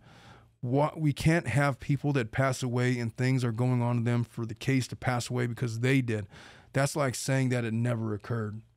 And so they're obviously very frustrated and pointing out things that perhaps may or may not have been addressed in the investigation. I don't know that they have or not, but you got to believe there's some truth to a lot of those things. And she has probably for years been dealing with this abuse. But ladies and gentlemen, we've been talking about this case now for going on a couple of hours with obviously breaks in between because technical difficulties or whatnot.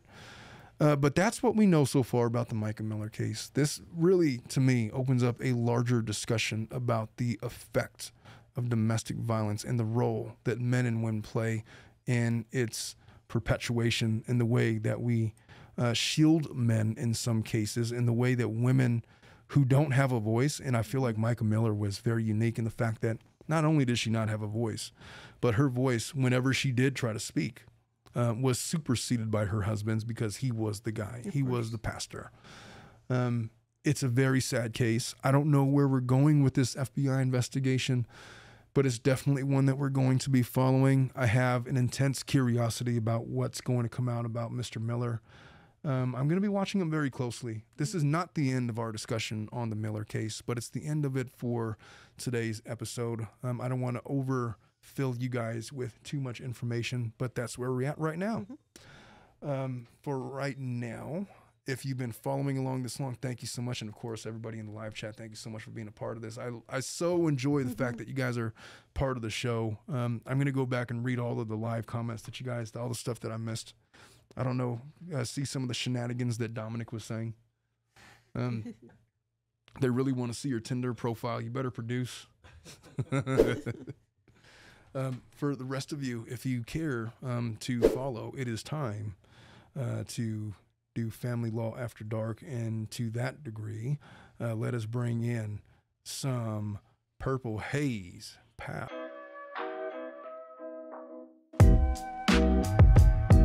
Hey, it worked. That's the first time that ever came out smooth like that. All right. Go ahead and roll the segment, Dominic. He created a whole segment for this. I haven't even seen it.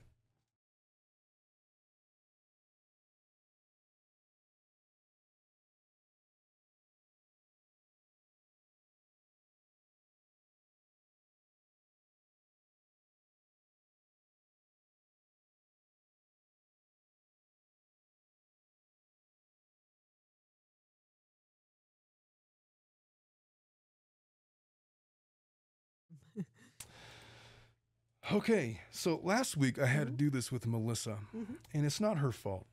But whenever I do it with Melissa, I feel like I get a little bit too loose. I feel like you keep me in check and you keep me a little more professional in the way that I address these hypotheticals. Incidents. But let us begin. So our first situation calls to task what to do when one party is not competent. Oh, and that seems like a very easy answer. What would you do, Ileana? I haven't read the hypo yet, but when somebody's not competent, usually... Do you need a conservator or... Well, you deal with a conservator or you just simply litigate the case. Or just litigate it, file it, set it for a trial. Yeah, you don't have the same criminal rights as you do in a civil case. They'd have to make arguments. Let's go through, before I start going through my table of contents of thoughts. So my mother and stepfather should be divorced. The issue is my stepfather is a drunk, and the alcohol has rotted his brain. He has a medical record stating as such through the past few years. They have been separated, not legally, but have not lived together for over a year. He is at some point going to need long-term care, and my mother does not want to be responsible for the cost. So she's trying to figure out how to get divorced. Neither of them have a ton of money, but they do own a house together. What should my mom do? Like if she just served him, he'd probably throw them on the table and then forget they existed and miss the court date. Well, then in that case, that's a pretty easy answer, which could obviously benefit her, but would not be fair. And this does not need to be fair. And this does need to be fair. Well, I'm glad he thinks so. He can no longer figure out how to pay bills, but thinks he's still able to, for example. I want my mom to live her life. He was miserable drunk for most of their marriage. You know, all these people, it seems like we're getting more and more asking questions for like their family members or not, which makes it less fun.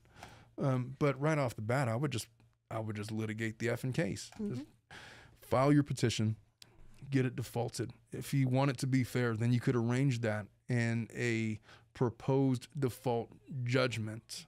There's such a thing as an uncontested divorce. In an uncontested divorce, you file, the other person doesn't respond, you request a default entry of judgment, and then you submit a proposed judgment that basically has signatures acknowledging that, look, I'm not fighting this. This is going to be uncontested, but this is what we both agreed upon. Usually that's just accepted.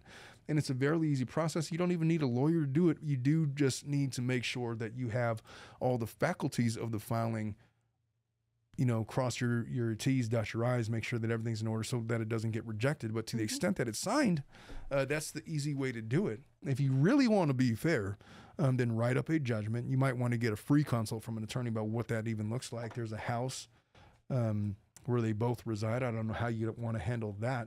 In a divorce case where one person can't buy out the other, then you either sell the property or the other person buys the other person out of their share.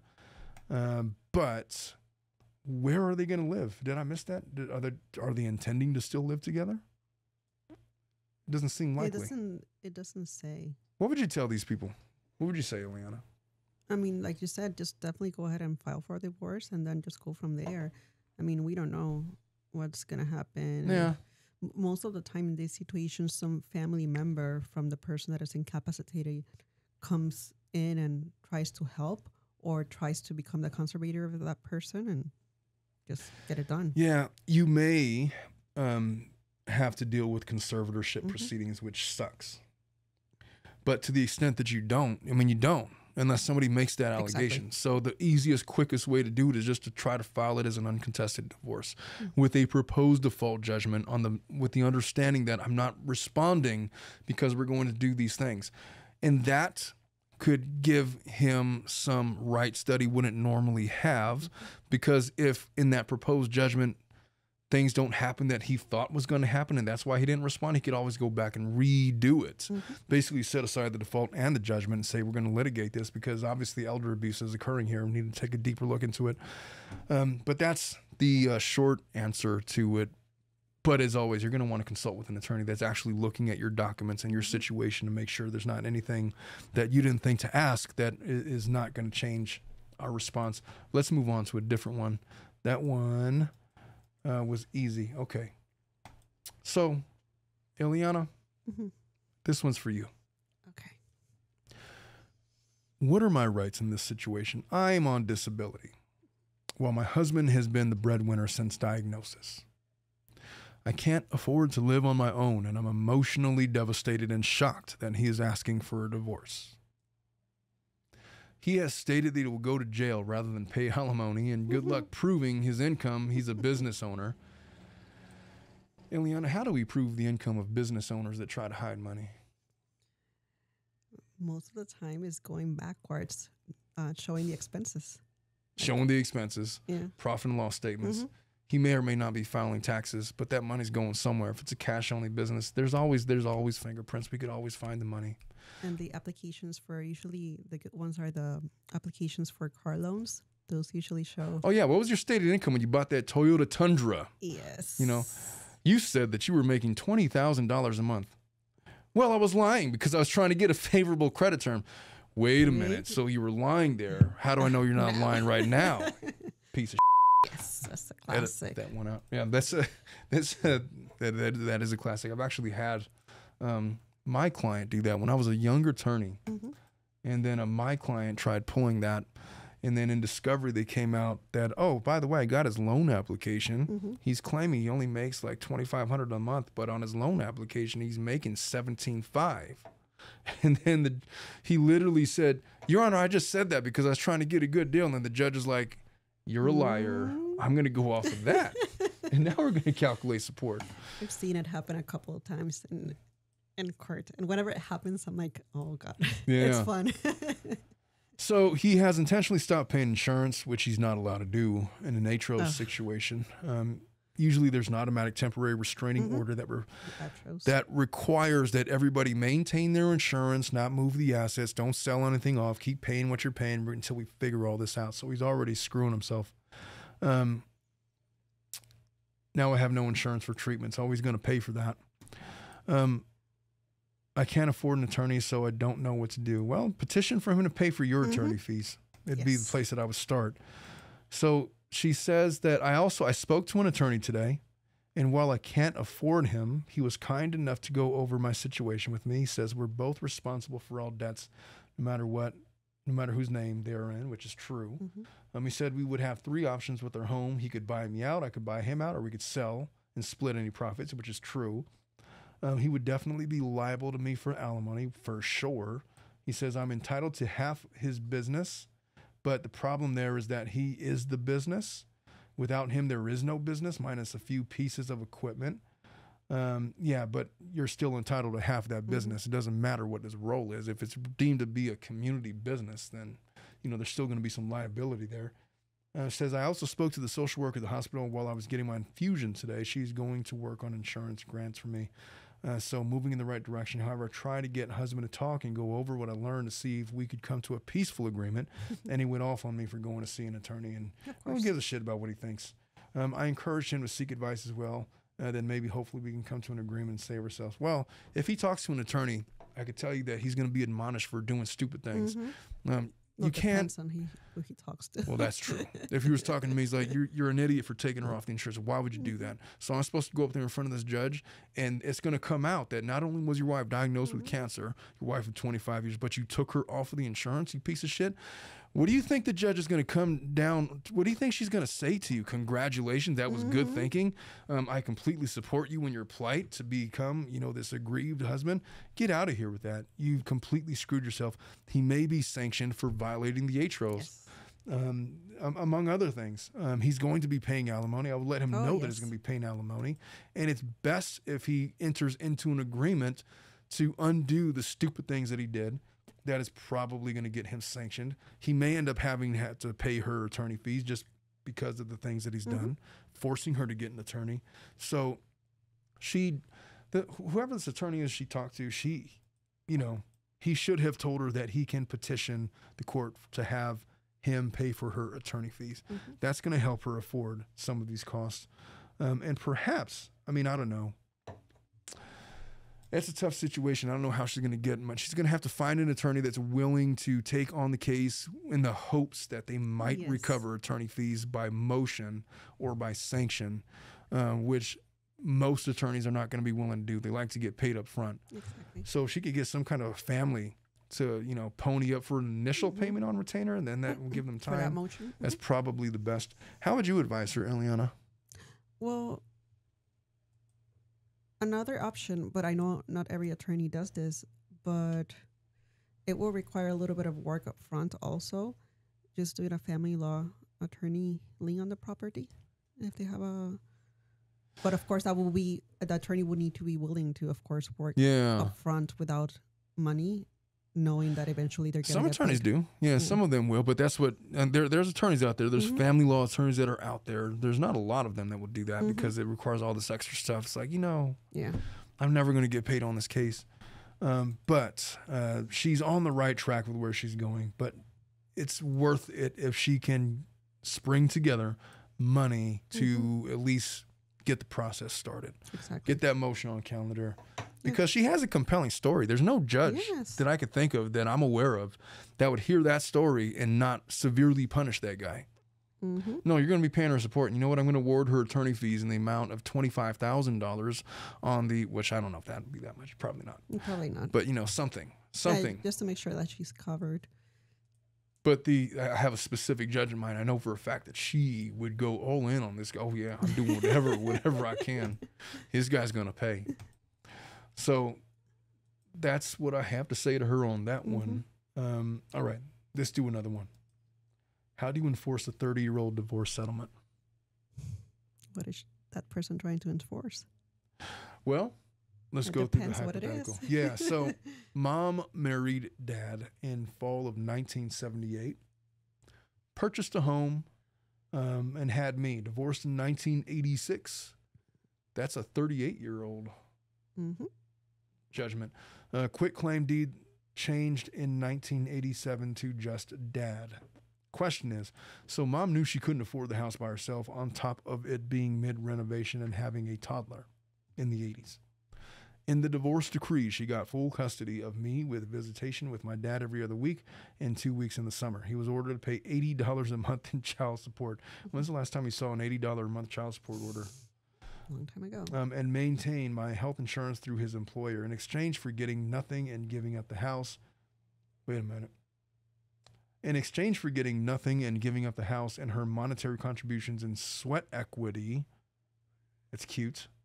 Her attorney got my dad to agree to giving her half his pension at retirement. Mom worked but delayed major career. Yeah.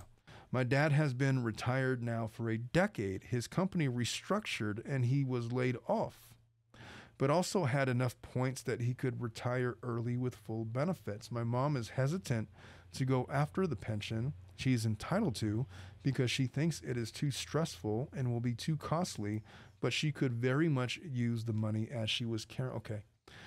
How can she go about getting a copy of the full petition or decree? It's from the 80s, so it's probably like in microfiche in a basement somewhere. But you can get it.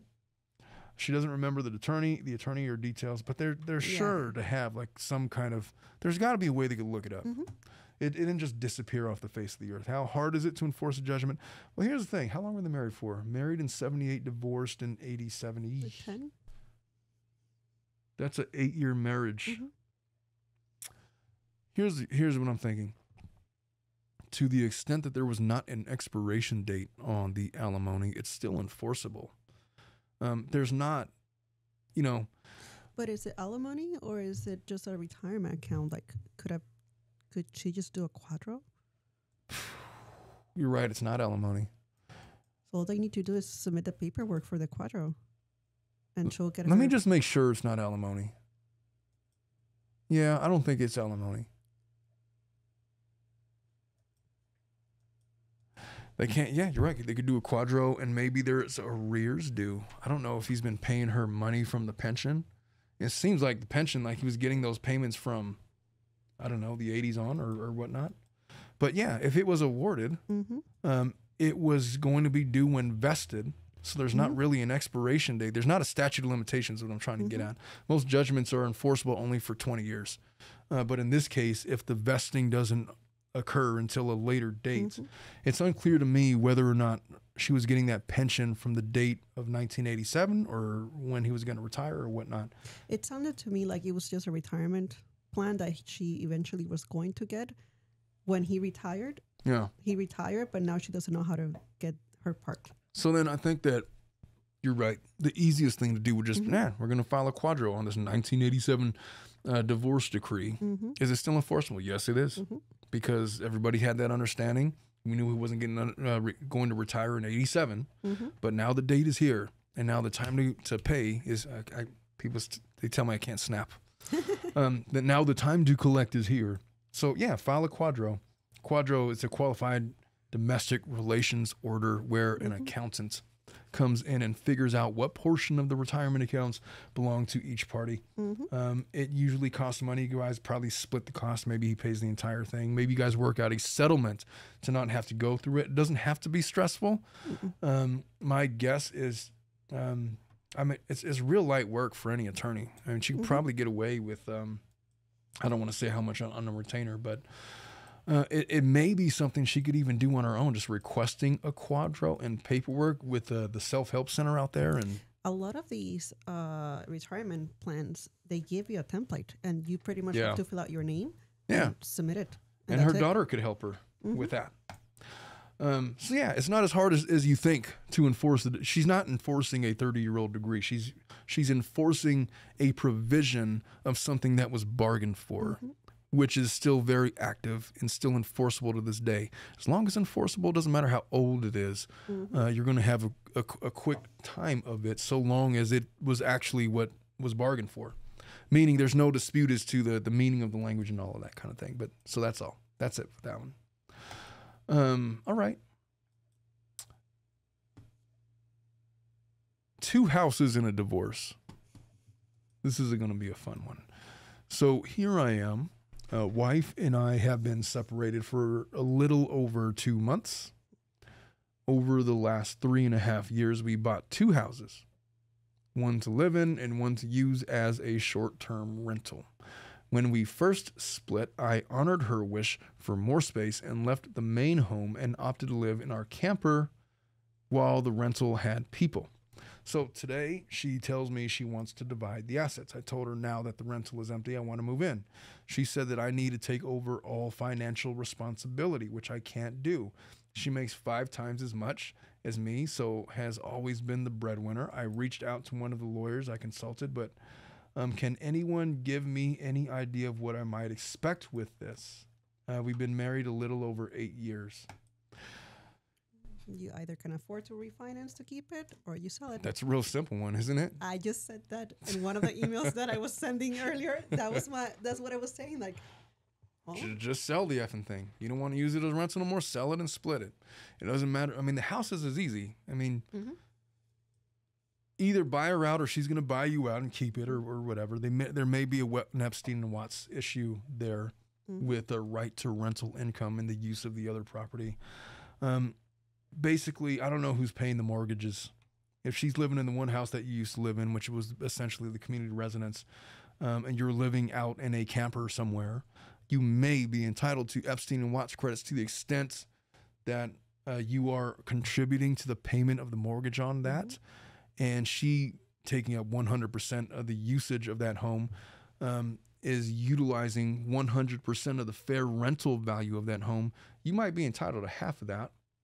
We'd have to look at those numbers. But it seems like she's the one paying, not him. Yeah, so that usually cancels out. So if she's paying and living there, there's not much there, if anything. It's almost not worth calculating. So they just keep it simple.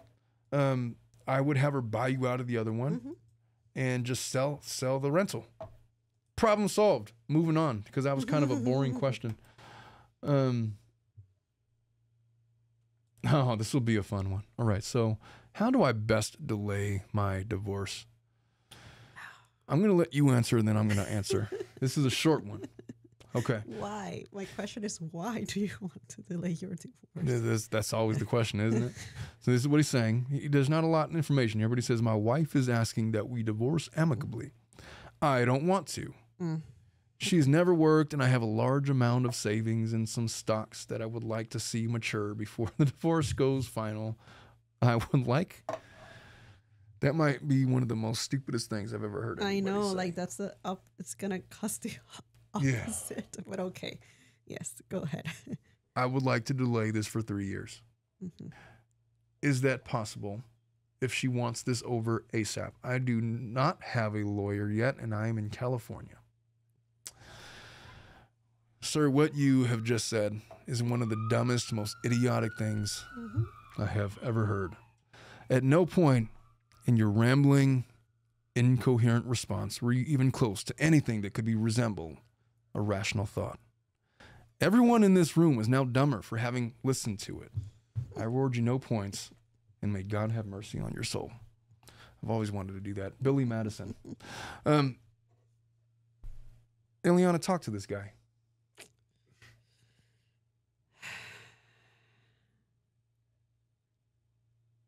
I mean, it doesn't matter if he wants the divorce or not. She's going to get it. Yeah, she wants it, she's going to get it. And then the whole mature account stocks, that's just stupid. Yeah. Means more money to her. Exactly. Look, here's the problem, buddy. It's like you're going to give her more the more you wait. So, Sir, I want you to listen to me carefully. She don't want you no more. She is done. She's probably has her designs on being a single person. She's not looking at you. You probably disgust her. She's tired of living with you. She don't like you. She's not going to sit there and wait 3 years for you to say, oh, and by the way, California being a no-fault state, she doesn't have to prove the reasons why she wants a divorce. All she's going to say is that irreconcilable differences have arisen in our marriage, such that no amount of counseling will be able to fix. I want to be divorced. I want to be restored to the status of a single person, and I want my last name back. That's what she's going to say. And the judge will be like, okay. And you can say, Judge, I disagree. It's not, well, the judge will be like, well, that's nice that you disagree, but you're still getting a divorce. I'm still signing this judgment. If you choose not to respond, if she files for divorce and you choose not to respond, then she will proceed without you. Yes. With default. There is not a defense against divorce in California. So if she wants it, she's going to get it. The question is, would she be better off waiting 3 years for the divorce to be finalized or the date of separation or what have you? And the answer is you are doing her a massive favor because the longer that you're married, the more alimony you're going to have to pay. If it's over a 10-year marriage, that's what's considered in the state of California as a long-term marriage, to the point that a judge has no legal authority to put an expiration date on the alimony for marriages over 10 years. So you're going to wait another 3 years. You're adding 3 years to the salary. He didn't say how long they've been married for. For all I know, it could be like an 18-month thing. Shorter, longer. I don't know. But if it's over 10 years, long-term marriage, 20 years, Jesus Christ. So she's going to get awarded alimony until she remarries or passes away, whichever occurs first. And there's nothing you could do about it. And as far as your stocks and bonds, she's already entitled to a portion of those things. you want to get her paid off as quickly as possible. If they're going to mature, I'm assuming that what you believe that means is that it's going to increase in value. So the longer you wait, the more money you're going to give her. So what she is saying, if I was her attorney, was like, look, why don't you just wait? There's no reason. Or the more money is going to become available too. Yeah, the more money, you could even work that out in a judgment. You could even bifurcate that. Just say, look, we'll just be officially divorced on paper and we'll deal with all these other issues later. But it's the stupidest thing to say, I just want to, for no reason other than I want my stocks and bonds to mature.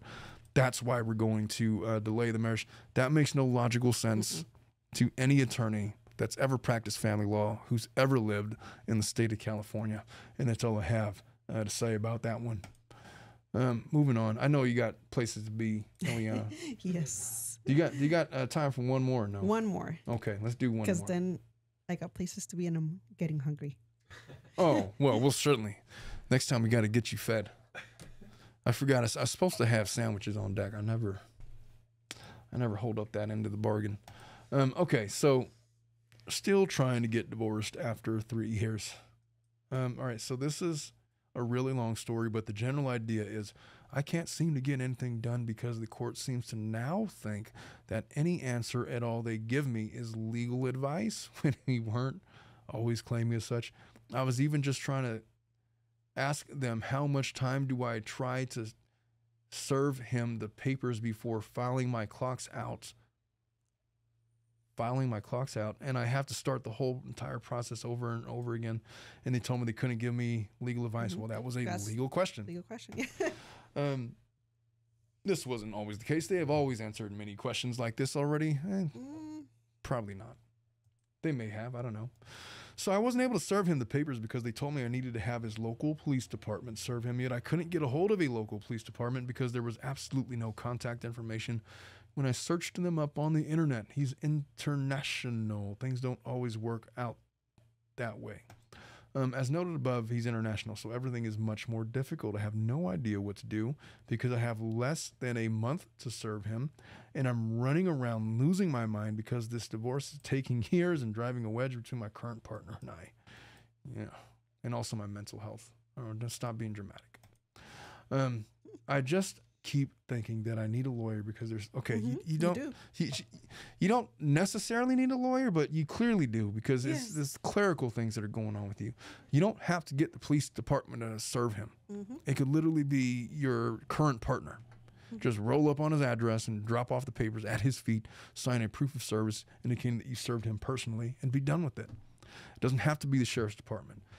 If you can't find him for whatever reason because he's international, then file what's called a motion to serve him through publication or posting or some alternative means.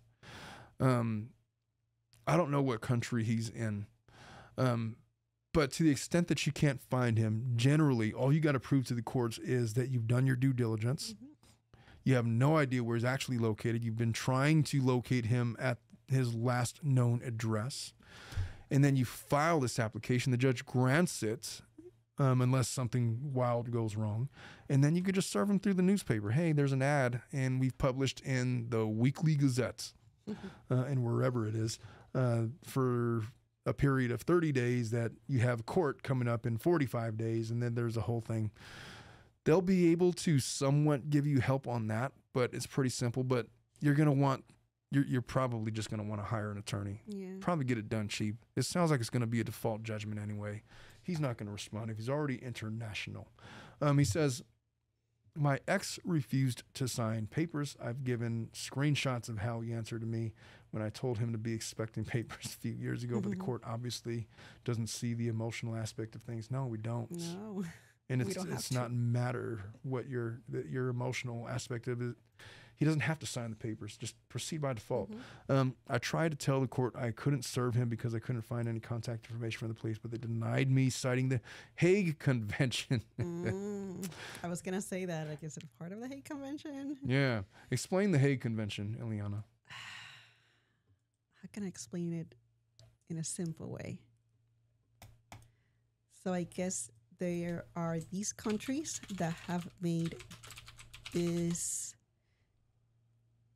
agreement. Yeah. that they're going to follow the same rules for process of service. And whenever a country is participating in that agreement, then you have to follow this process that is explained in the Hague Convention or Hague Convention. Pretty much it's a long process where it goes through I guess it's the consulate, is it? Yeah. And they have people in that country that do the service, that ensure that it is done properly, and then they get that proof of service back to you, and then that person is deemed properly served. And that's pretty much it. If you go to travel.state.gov, the Hague Convention on the Protection of Children and Cooperation and Respect of Inter-County Adoption Convention, it's an international agreement to safeguard inter-county adoptions, concluded on May 29th, 1993, but originally written in 1899. There's a bunch of countries that are adopted, and like Ileana says, there are certain agreements about how to service people for purposes of legal paperwork. It is a thing. The way that it's going with you, you're just going to want to have an attorney do it. Yes. Just let them handle it. It'll take them maybe 60 days to get something round up. But once service is complete, then you could just proceed by default, and then you'll be officially divorced, and you could get married to this new guy or whoever he is, and move on with life. She says, thanks for coming to my TED Talk. I mean, that was, I guess. But if you want to get this done, that's what you're going to do. Do you have anything else that you want to say to our listening audience? No, thank you for listening and being there today and for being patient with us. Ileana has places to be, things to do. She has food to eat and stuff. Our audience, thank you so much. Oh, you guys have been going off in these comments. Dominic says it can when it's an edited video, but I've been trying for the past 5 minutes. What were you trying to do for 5 minutes, Dominic? Change the thumbnail. For what? Because it's Karen Reed. Why is it Karen? God damn it. It'll be changed. I hope again, but I just want to make sure I can share and people will watch. Oh, for sure. So this live stream is just for you guys. It's for the live. We're still going to be putting out the edited, polished version of the show without all the blooper reels and all of that stuff. Thank you so much for today's moderators. Sarcasm for Fun and Mr. Garlic Man. You guys are much, much appreciated. Lulu says she's been doing those squats. Oh, is that because I told Dominic to do squats? Oh, okay. I was thinking about it since I have a good set of... Dominic, what in the hell, dude? Dominic says he has a good set of glutes. Dominic's been watching his figure. Disclaimer. Oh, content is for information. Yeah, exactly. I can't believe earlier Mr. Omar read as yeah, somebody said ass cookie. What? They said that Ileana called somebody an ass cookie in response to her emails or something like that, and it became a thing. There's a lot of comments. Can't get to them all, but at this point, I think we need to wrap it up. We've been going for 2.5 hours, and Ileana's giving me angry looks because she's hungry. Hungry. Thank you, folks. We will catch you guys next week. Look out for the polished version of the show, hopefully tomorrow at noon, if Dominic has all of his stuff together. If not, then definitely by Sunday at noon. Just that little disclaimer. If any of you guys want to submit any of your hypotheticals or situations to Family Law After Dark, be sure to send an email to tiltedlawyer at, what's our email? tiltedlawyer@gmail.com. Yeah. It'll flash on the screen. It's also on our YouTube page. You could also DM me on Instagram or find us on TikTok. If you want Dominic for any of your producing needs, he's going to flash a graphic as a way to get a hold of him. And as always, we thank Ileana for coming up on the show. Be sure to visit our show sponsor, Aura. And we look forward to seeing you guys next week. It's been a pleasure. All you guys have a wonderful weekend. Bye-bye.